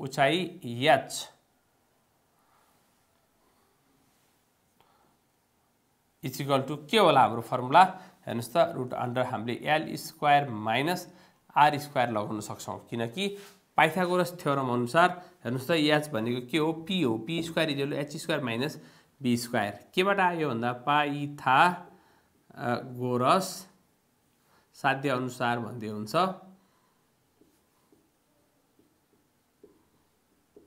यो हामीले यसरी गर्यौं। अब l भनेको कति छ हेर्नुस् त, l भनेको 10 स्क्वायर माइनस r भनेको 6 स्क्वायर भयो। 10 स्क्वायर भनेको 100 माइनस 6 स्क्वायर इज 36, यो भनेको 64 आयो। 64 भनेको कति त आयो त 8 सेन्टिमिटर भयो। यसको उचाइ 8 सेन्टिमिटर छ। अब हामी यो उचाइ निकालिसकेपछि यो h यहाँ राख्न सक्छौं। 1/3 पाई भनेको 22/7 टाइम्स r भनेको हामी हेरौं त 6 टाइम्स 6 भयो r स्क्वायर भनेको, अनि h भनेको हामीसँग कति रहेछ त 8 रहेछ। दिस इज इक्वल्स टु 3 ले हामी 6 लाई 2 टाइम्स कट गरौं। अब हामी मल्टिप्लाई गर्छौं कुन कुन त 22 टाइम्स 2 टाइम्स 6 8 जा 48 डिवाइड बाइ 7। अब कति हुन्छ हामी हेरौं है। 301.71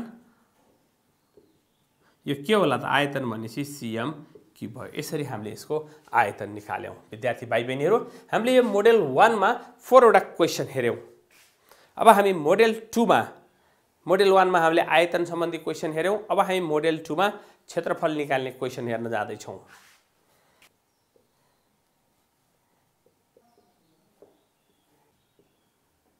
Dear students, now we are going to start model 2, that is question number 1. हेर्नुस् है त, यो 1 नम्बर क्वेशन कस्तो छ, दिएको गोलाको वक्र सतहको क्षेत्रफल कति हुन्छ। हामीले यो मोडेल 2 मा सबै वक्र सतह भनेको कर्व सरफेस एरियाको बारेमा चर्चा गर्छौं। वक्र सतहको यो फिगर हो हाम्रो, यसको वक्र सतहको क्षेत्रफल कति छ हेर्नुस् त। माथि कति दिएको छ, यो 28 सेन्टिमिटर दिएको छ। यो 28 सेन्टिमिटर भनेको के होला यसको, हेर्नुस् त। यसको सोलुसन, यो 28 सेन्टिमिटर भनेको यो गोलाको व्यास हो। व्यास d इज इक्वल टु कति दिएको छ 28 सेन्टिमिटर दिएको छ। यसको अब अर्धव्यास कति हुन्छ त, अर्धव्यास r is equal to d/2 हुन्छ। यो भनेको 28/2 भनेको 14 सेन्टिमिटर आयो। अब यसको चाहिँ वक्र सतहको क्षेत्रफल, वक्र सतहको क्षेत्रफल के को भन्दा यो हाम्रो गोलाको वक्र सतहको क्षेत्रफल CSA भन्छ हामी यसलाई। इक्वल टु के फर्मुला हो त वक्र सतहको क्षेत्रफल भन्नुस् त विद्यार्थी भाइ बहिनीहरु। यसको 4 पाई r स्क्वायर हो। 4 टाइम्स पाई भनेको 22/7 टाइम्स r भनेको हेर्नुस् त 14 स्क्वायर भयो। This is equal to 88। 22 times 4 is 88 भयो, टाइम्स 14 टाइम्स 14 भयो स्क्वायरलाई अपन 7। यो 7 ले 14 लाई 2 टाइम्स कट गर्यो। This is equal to multiply गर्दा कति आउँछ, इज इक्वल्स टु 2464 आयो। यो के भयो त भन्दा cm स्क्वायर भयो। विद्यार्थी भाइ बहिनीहरु, यस्तै गरी हामी अर्को क्वेशन अब गर्न गइरहेका छौं। क्वेशन नम्बर 2, मोडेल 2 अन्तर्गत क्वेशन नम्बर 2। क्वेशन नम्बर 2 हामी यसरी तयार गर्दैछौं। हेर्नुस् है, यसलाई फोकस गरेर हामी क्वेशन कसरी बनाउँछौं हेर्नुस् है त। दिएको अर्धगोलाको के बनाउँदै छौं त हामीले भन्दा, हामीले यसको पुरा वक्र सतहको क्षेत्रफल बनाउँदै छौं। अर्धगोलाको वक्र सतहको क्षेत्रफल कति हुन्छ, यो क्वेशन छ। अब यसको यो हेर्नुस् त, यो 21 फिट जुन दिएको छ, यो फिट चाहिँ के होला, यसको व्यास हो कि अर्धव्यास हो कि यहाँदेखि यहाँसम्मको चीज हो यो भनेको, त्यसकारणले यो के हुन्छ व्यास हुन्छ। त्यसकारण व्यास d इज इक्वल टु कति भयो त 21 फिट भयो यो। त्यस्तै यसको अर्धव्यास r is equal to d/2 हुन्छ। 21/2 भनेको 10.5 के भयो त फिट भयो। त्यस्तै यो अर्धगोलाको वक्र सतहको क्षेत्रफल CSA इक्वल टु के छ फर्मुला तपाईहरुलाई याद होला। ल भन्नुस् त, अर्धगोलाको वक्र सतहको क्षेत्रफल के हो, गोलाको त 4 पाई r स्क्वायर हो, अब अर्धगोलाको के हो भन्दा 2 पाई आर स्क्वायर, अघि नै तपाईँले कागती काटेर स्याउ काटेर हेरिसक्नु भएको छ। 2 पाई आर स्क्वायर, त्यस कारण 2 टाइम्स पाई भनेको 22/7 टाइम्स आर भनेको हेर्नुहोस् त 10.5 को होल स्क्वायर भयो। यसलाई हामीले 44 भयो, 22 टाइम्स 2 अनि 10.5 टाइम्स 10.5 डिभाइड बाई 7 भयो। अब क्यालकुलेसन गरौँ त। दिस इज इक्वल टु 693 आयो। दिस यो हाम्रो फिट स्क्वायर भयो अथवा स्क्वायर फिट हुन्छ यसमा। यसरी हामीले अर्धगोलाको वक्र सतहको क्षेत्रफल निकाल्यौं। क्वेशन नम्बर 3 मा हेरौँ हामी विद्यार्थी भाइ बहिनीहरू। क्वेशन नम्बर 3 यो हाम्रो यहाँ के छ त हेर्नुस् त, यो हाम्रो यो क्वेशनको यो हो। त्यस्तै यो क्वेशन बेलनाको छ। दिएको बेलनाको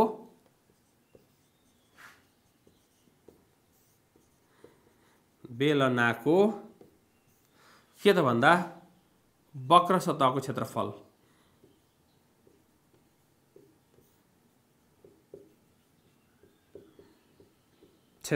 निकाल्नुहोस् भन्ने क्वेशन छ। मानौ एकछिनलाई।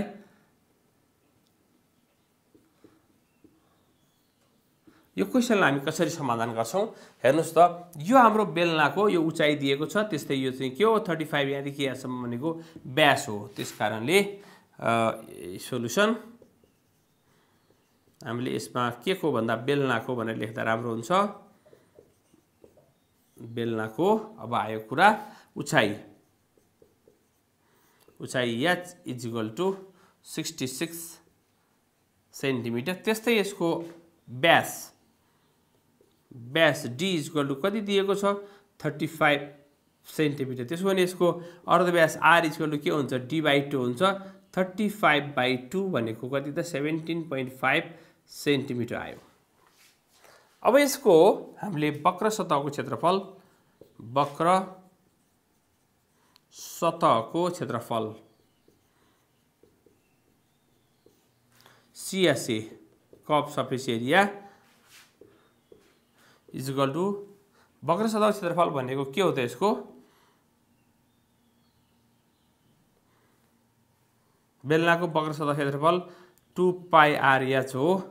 2 टाइम्स पाई भनेको 22/7 टाइम्स आर भनेको हेर्नुस् त यहाँ 17.5 टाइम्स एच भनेको 35। यो 7 ले 35 लाई 5 टाइम्स कट गर्यो। दिस इज इक्वल टु यो 2 22 17.5 र 5 मल्टिप्लाई गर्दा कति आउँछ त 3850 आउँछ। यो के हो त भन्दा यो सेन्टिमिटर स्क्वायर हो। यसरी हामीले यो बेलनाको वक्र सतहको क्षेत्रफल पनि पत्ता लगायौं। अब हामीसँग हेर्नुस् त के छ सोली छ। सोलीको हामी फेरि के निकाल्दै छौं यो सोलीको वक्र सतहकै क्षेत्रफल निकाल्दै छौं। क्वेशन नम्बर 4 मा दिएको सोलीको वक्र सतहको क्षेत्रफल पत्ता लगाउनुस्।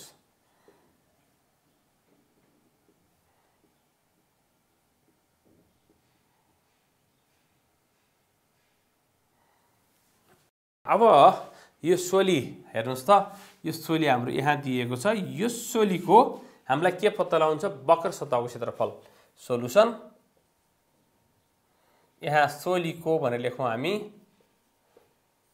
सोलीको के दिएको छ त व्यास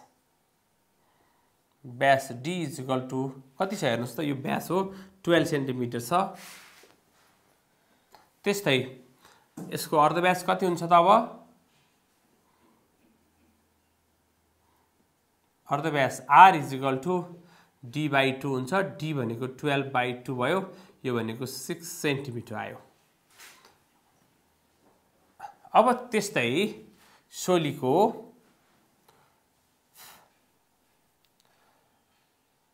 छड्के उचाइ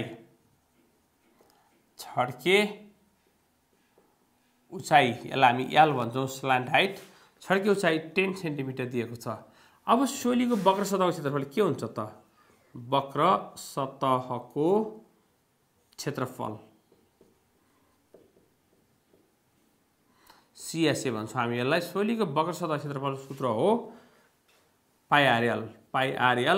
पाई भनेको 22/7 टाइम्स r भनेको हामीसँग 6 छ, l भनेको 10 छ। This is equals to multiply गर्दाखेरि 188.57 आयो। यति के हुन्छ त यो cm स्क्वायर हुन्छ। यसरी हामीले यो सोलीको वक्र सतहको क्षेत्रफल पनि निकाल्यौं। विद्यार्थी भाइ बहिनीहरु, यस्तो अवस्थामा क्वेशनले कहिलेकाहीँ के दिन्छ भन्दा उचाइ दिन्छ अनि हामी स्ल्यान्ट हाइट l निकाल्नु पर्ने हुन्छ पाइथागोरस साध्य लगाएर, अथवा r निकाल्नु पर्ने हुन्छ पाइथागोरस साध्य लगाएर, अनि त्यसपछि त्यसको समाधान गर्ने पाइआरएल फर्मुला लगाउने टाइपको क्वेशनहरु पनि तपाईहरुलाई दिन सक्छ। अब हामी मोडेल 2 मा यो वक्र सतहको क्षेत्रफलको बारेमा हामी चर्चा गर्यौं। अब हामी मोडेल 3 मा के को बारेमा चर्चा गर्छौं, ध्यान दिनुस् है।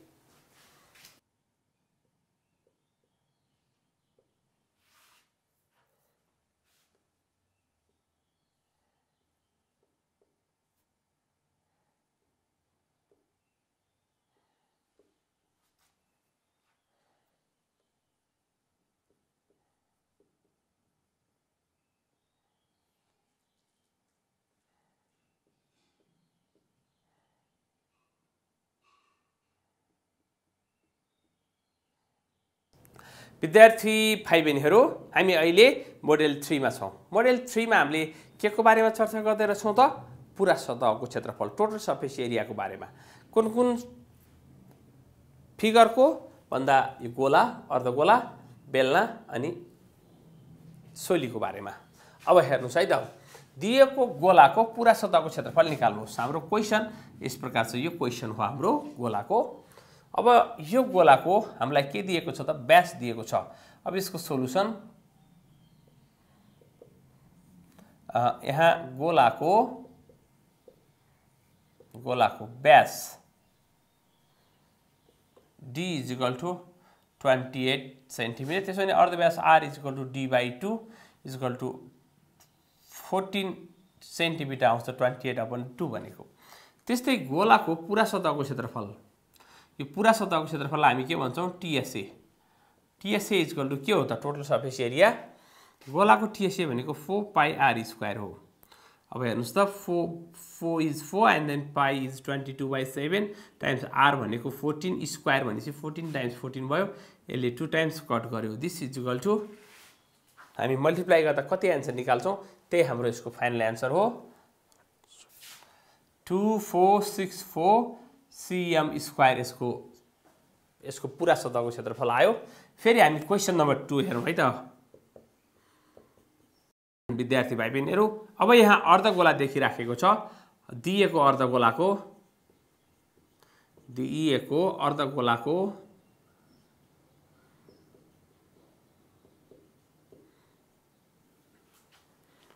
पूरा सतहको क्षेत्रफल कति हुन्छ? पूरा सतहको क्षेत्रफल कति हुन्छ पत्ता लगाउनुस्। अब यसको सोलुसन हेरौं हामी। यो एउटा अर्धगोला छ। अर्धगोलाको पूरा सतहको क्षेत्रफल त्यो गर्नुभन्दा पहिला त्यहाँ हेर्नुस् त 21 सेन्टिमिटर के दिएको छ? यो व्यास दिएको छ। के को भन्दा हामी पहिले के को भन्दा अर्धगोलाको भनेर लेखौं। अर्धगोलाको व्यास d is equal to 21 fit छ। त्यस्तै अर्धव्यास r is equal to d/2 भनेको 21/2 10.5 फिट आयो। अर्धगोलाको अर्धव्यास आयो। अब हामी अर्धगोलाको के निकाल्दै छौं त? पूरा सतहको क्षेत्रफल।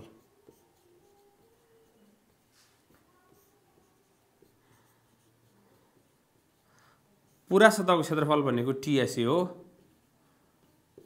इक्वल टु TSA को फर्मुला के हो त? अर्धगोलाको TSA को फर्मुला 3πr²। तपाईलाई याद छ कि छैन है? कागती हामीले काटेर कागतीको 3πr² कसरी भयो भनेर देखाएका थियौ नि। This is equal to 3 times पाइ भनेको कति त? 22/7 टाइम्स r भनेको 10.5 टाइम्स स्क्वायर भएकोले डबल आयो यो 10.5। यो क्याल्कुलेसन गर्दाखेरि अब कति आउँछ त? 1039.5। यो के त फिट स्क्वायर अथवा हामी यसलाई के लेख्छौं स्क्वायर यसरी स्क्वायर फिट वर्ग फिट भनेर पनि हामी लेख्छौं। यसरी हामीले अर्धगोलाको पूरा सतहको क्षेत्रफल निकाल्यौं। अब हामी यो बेलनासँग अर्को क्वेशन जोड्दै छौं। क्वेशन नम्बर 3 हेरौं है त हामी यसलाई 3 बनाऊ। यो गोला भएको ठाउँमा हामीले चेन्ज गर्दै छौं हेर्नुस् है।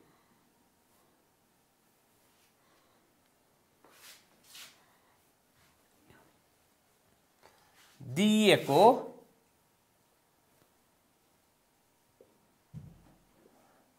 बेलनाको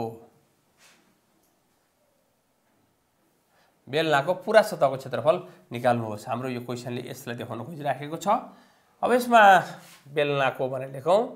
बेलनाको उचाइ कति छ हेर्नुस् त। उचाइ h = 66 सेन्टिमिटर छ। त्यस्तै व्यास कति छ 35 सेन्टिमिटर छ। अर्धव्यास भनेको 35/2 भयो। This is equal to 17.5 centimetre आयो। अब यसको टीएसए को सूत्र के हो त हेर्नुस् है। यो बेलनाको टीएसए भनेको 2πr bracket r plus h यस्तो हो। त्यसकारणले 2 टाइम्स 22/7 टाइम्स r भनेको 17.5 टाइम्स 17.5 प्लस h भनेको कति छ 66। अब यो क्याल्कुलेसन गर्दाखेरि कति आउँछ हेरौँ है त। इक्वल टु 9196 आउँछ। यो के भयो त भन्दा cm स्क्वायर भयो। किन यो टोटल सर्फेस एरिया हो त्यसकारणले यसको क्षेत्रफल यो युनिटमा सेन्टिमिटर स्क्वायर हुन आउँछ। अब त्यस्तै हामी अर्को क्वेशन हेर्दै छौं। क्वेशन नम्बर 4 यो सोलीसँग रिलेटेड क्वेशन हामी हेर्दै छौं। हामी हेरौँ है त एकछिन।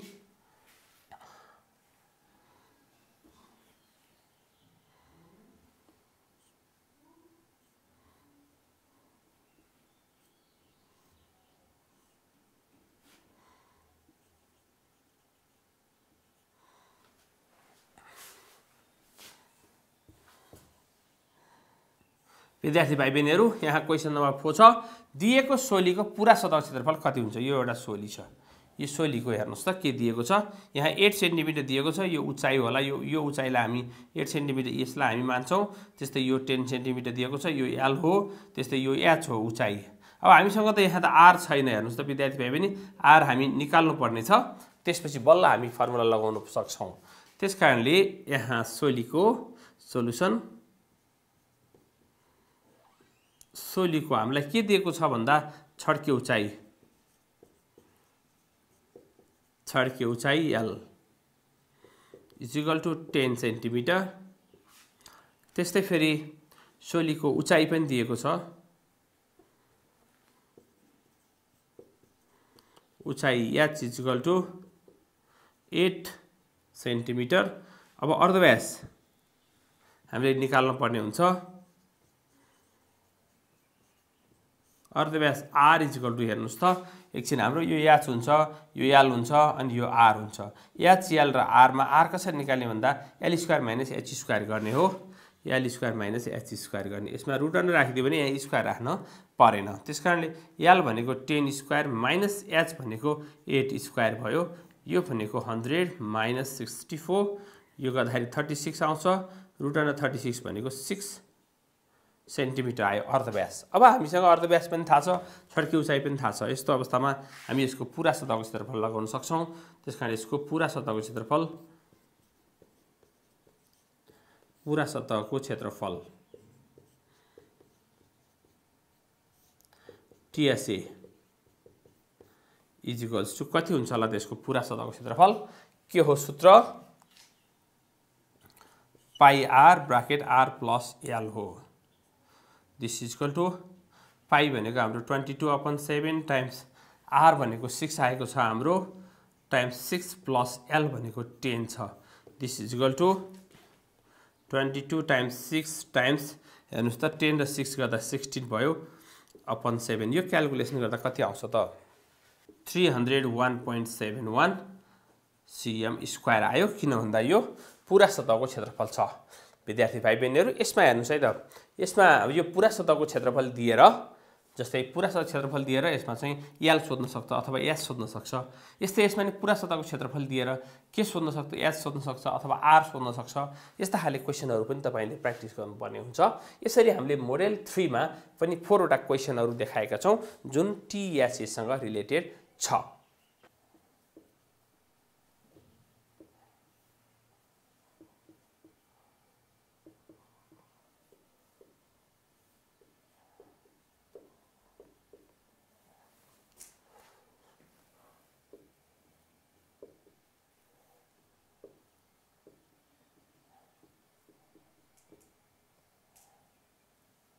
प्यारा विद्यार्थी भाइ बहिनीहरू, अहिले हामी मोडेल 4 मा छौं। यहाँ चाहिँ के छ भने वक्र सतहको क्षेत्रफल दिएको छ र त्यो र अर्धव्यास अथवा उचाइ कुनै एउटा दिएको छ र बाँकी चाहिँ पत्ता लगाउनु पर्ने छ। हेर्नुस् है त, यहाँ अर्धव्यास र उचाइ दुईटै बराबर दिएको अवस्थामा यसमा चाहिँ वक्र सतहको क्षेत्रफल मात्रै दिएको छ। अब यसको सोलुसन हेरौँ है। यहाँ उचाइ र अर्धव्यास बराबर भएको बेलनाकार काठको वक्र सतहको क्षेत्रफल यति सेन्टिमिटर छ भने उक्त काठको उचाइ निकाल्नुहोस् भनेको कारणले गर्दाखेरि हामीले पहिले उचाइ h इक्वल टु व्हाट। अब यो के हो त, यो भने बेलनाकार वस्तुको भन्यौं हामी। बेलनाकार वस्तुको भनेपछि आइदर यो काठको हुन सक्छ अथवा अन्य चीज हुन सक्छ। उचाइ h इक्वल टु व्हाट। त्यस्तै यसको अर्धव्यास r इक्वल टु के रहेछ त, h रहेछ। त्यस्तै यसको वक्र सतहको क्षेत्रफल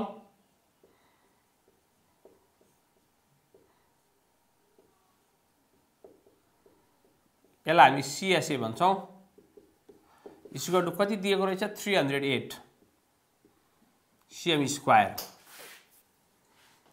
अब सूत्र अनुसार हाम्रो सूत्र के छ त, CSA भनेपछि हामीले यहाँ CSA लेखिसकेका छौं, त्यसकारणले डाइरेक्ट हामी CSA लेख्न पाउँछौं। CSA के को भन्दा बेलनाकार वस्तुको CSA भनेको के हो 2πRh हो। CSA को ठाउँमा हामीले के लेख्न पाउँछौं 308 लेख्न पाउँछौं। त्यसो भने 2 टाइम्स पाइ भनेको 22/7 r र हेर्नुस् त r र h बराबर छ, त्यसकारणले h भनेको ठाउँमा पनि हामी r लेखिदियौं। हामी के निकाल्नु छ भन्दा हामीलाई h निकाल्नु छ। त्यसो भने r भनेको ठाउँमा के लेखिदियौं त h लेखिदियौं, टाइम्स h को h नै भयो, r को ठाउँमा h लेख्यो, h को ठाउँमा h नै छ। और अब हामीले हेर्नुस् त 7 ले यता गुणन हुन जान्छ। 308 टाइम्स 7 अपन 22 टाइम्स 2 भनेको 44। This equal to h square भयो। और यो अब हामीले डिवाइड गर्दाखेरि र मल्टिप्लाई गर्दाखेरि कति आउँछ हेरौं। यो हामीले गर्दाखेरि 49 आउँछ डिवाइड गर्दाखेरि, इक्वल टु h स्क्वायर भयो। और h square equal to 7 square, therefore h equal to कति रहेछ त 7 सेन्टिमिटर रहेछ। देयरफोर उक्त बेलनाकार मुढाको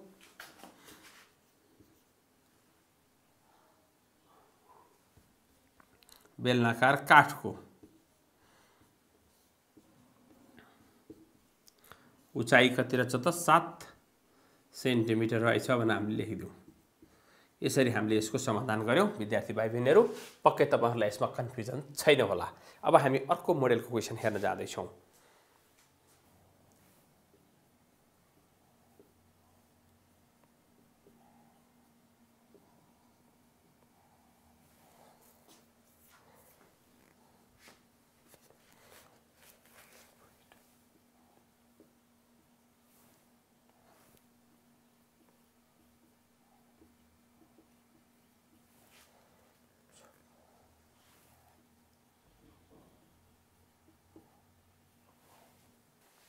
Dear students, now we are going to start another one model, that is model 5.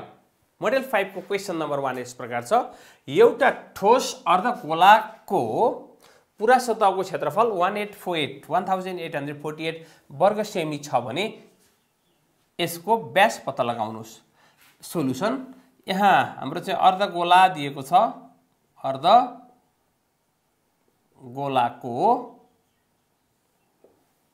पुरा सतहको क्षेत्रफल दिएको छ, त्यस्तै यसको व्यास सोधेको छ। व्यास d इक्वल टु व्हाट भनौँ हामी, त्यस्तै यसको पुरा सतहको क्षेत्रफल, पुरा सतहको क्षेत्रफल भनेको टीएसए हो। यो टोटल सर्फेस एरिया कति दिएको छ त भन्दा 1848 वर्ग सेमी दिएको छ। यो सीएम स्क्वायर हो, वर्ग सेमी भनेको। अब हामीलाई थाहा छ फेरि सूत्र अनुसार बेलनाको वक्र सतहको क्षेत्रफल टीएसए, सरी पुरा सतहको क्षेत्रफल। विद्यार्थी भाइ पनि फेरि हेर्नुस् है, यो अर्धगोलाको पुरा सतहको क्षेत्रफल के हो त टीएसए भन्दा 3πr² सूत्र हो। टीएसए भनेको कति छ त 1848 यहाँ दिएको छ TSA. This is equals to, हामी वर्ग सेन्टिमिटर यहाँ लेख्न पर्दैन, अन्तिममा हामी यसको एकाइ लेख्ने नै छौँ। 3 टाइम्स 22/7 टाइम्स r² लेखौँ। r हामी पहिला पत्ता लगाउँदैछौँ, यसलाई हामी क्रस गरौँ। 1848 times 7/22 times 3 66 is equals to r² भयो। अब डिभाइड गरौँ त कति आउँछ, 196 आउँछ इज इक्वल्स टु r² और r² इक्वल 196 भनेको 14 स्क्वायर हो। देयरफोर अर्धव्यास r इक्वल टु कति रहेछ 14 सेन्टिमिटर रहेछ। त्यसो भने व्यास d इक्वल टु के हुन्छ त 2r इक्वल टु 2 टाइम्स 14 भयो इक्वल टु कति त 28 सेन्टिमिटर। देयरफोर उक्त अर्धगोलाको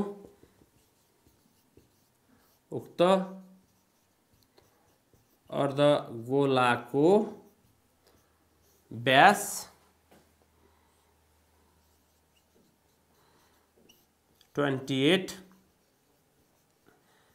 सेन्टिमिटर रहेछ भनेर हामीले यसरी समाधान गर्यौं। विद्यार्थी भाइ बहिनीहरू, अहिले हामी मोडेल 5 मा गर्दैछौँ। यसमा टोटल सर्फेस एरिया दिएर अन्य प्रश्नहरू सोधेको अवस्थाका क्वेशनहरू हामीले समाधान गर्न सक्छौँ। अब हामी अर्को मोडेलमा जाँदैछौँ।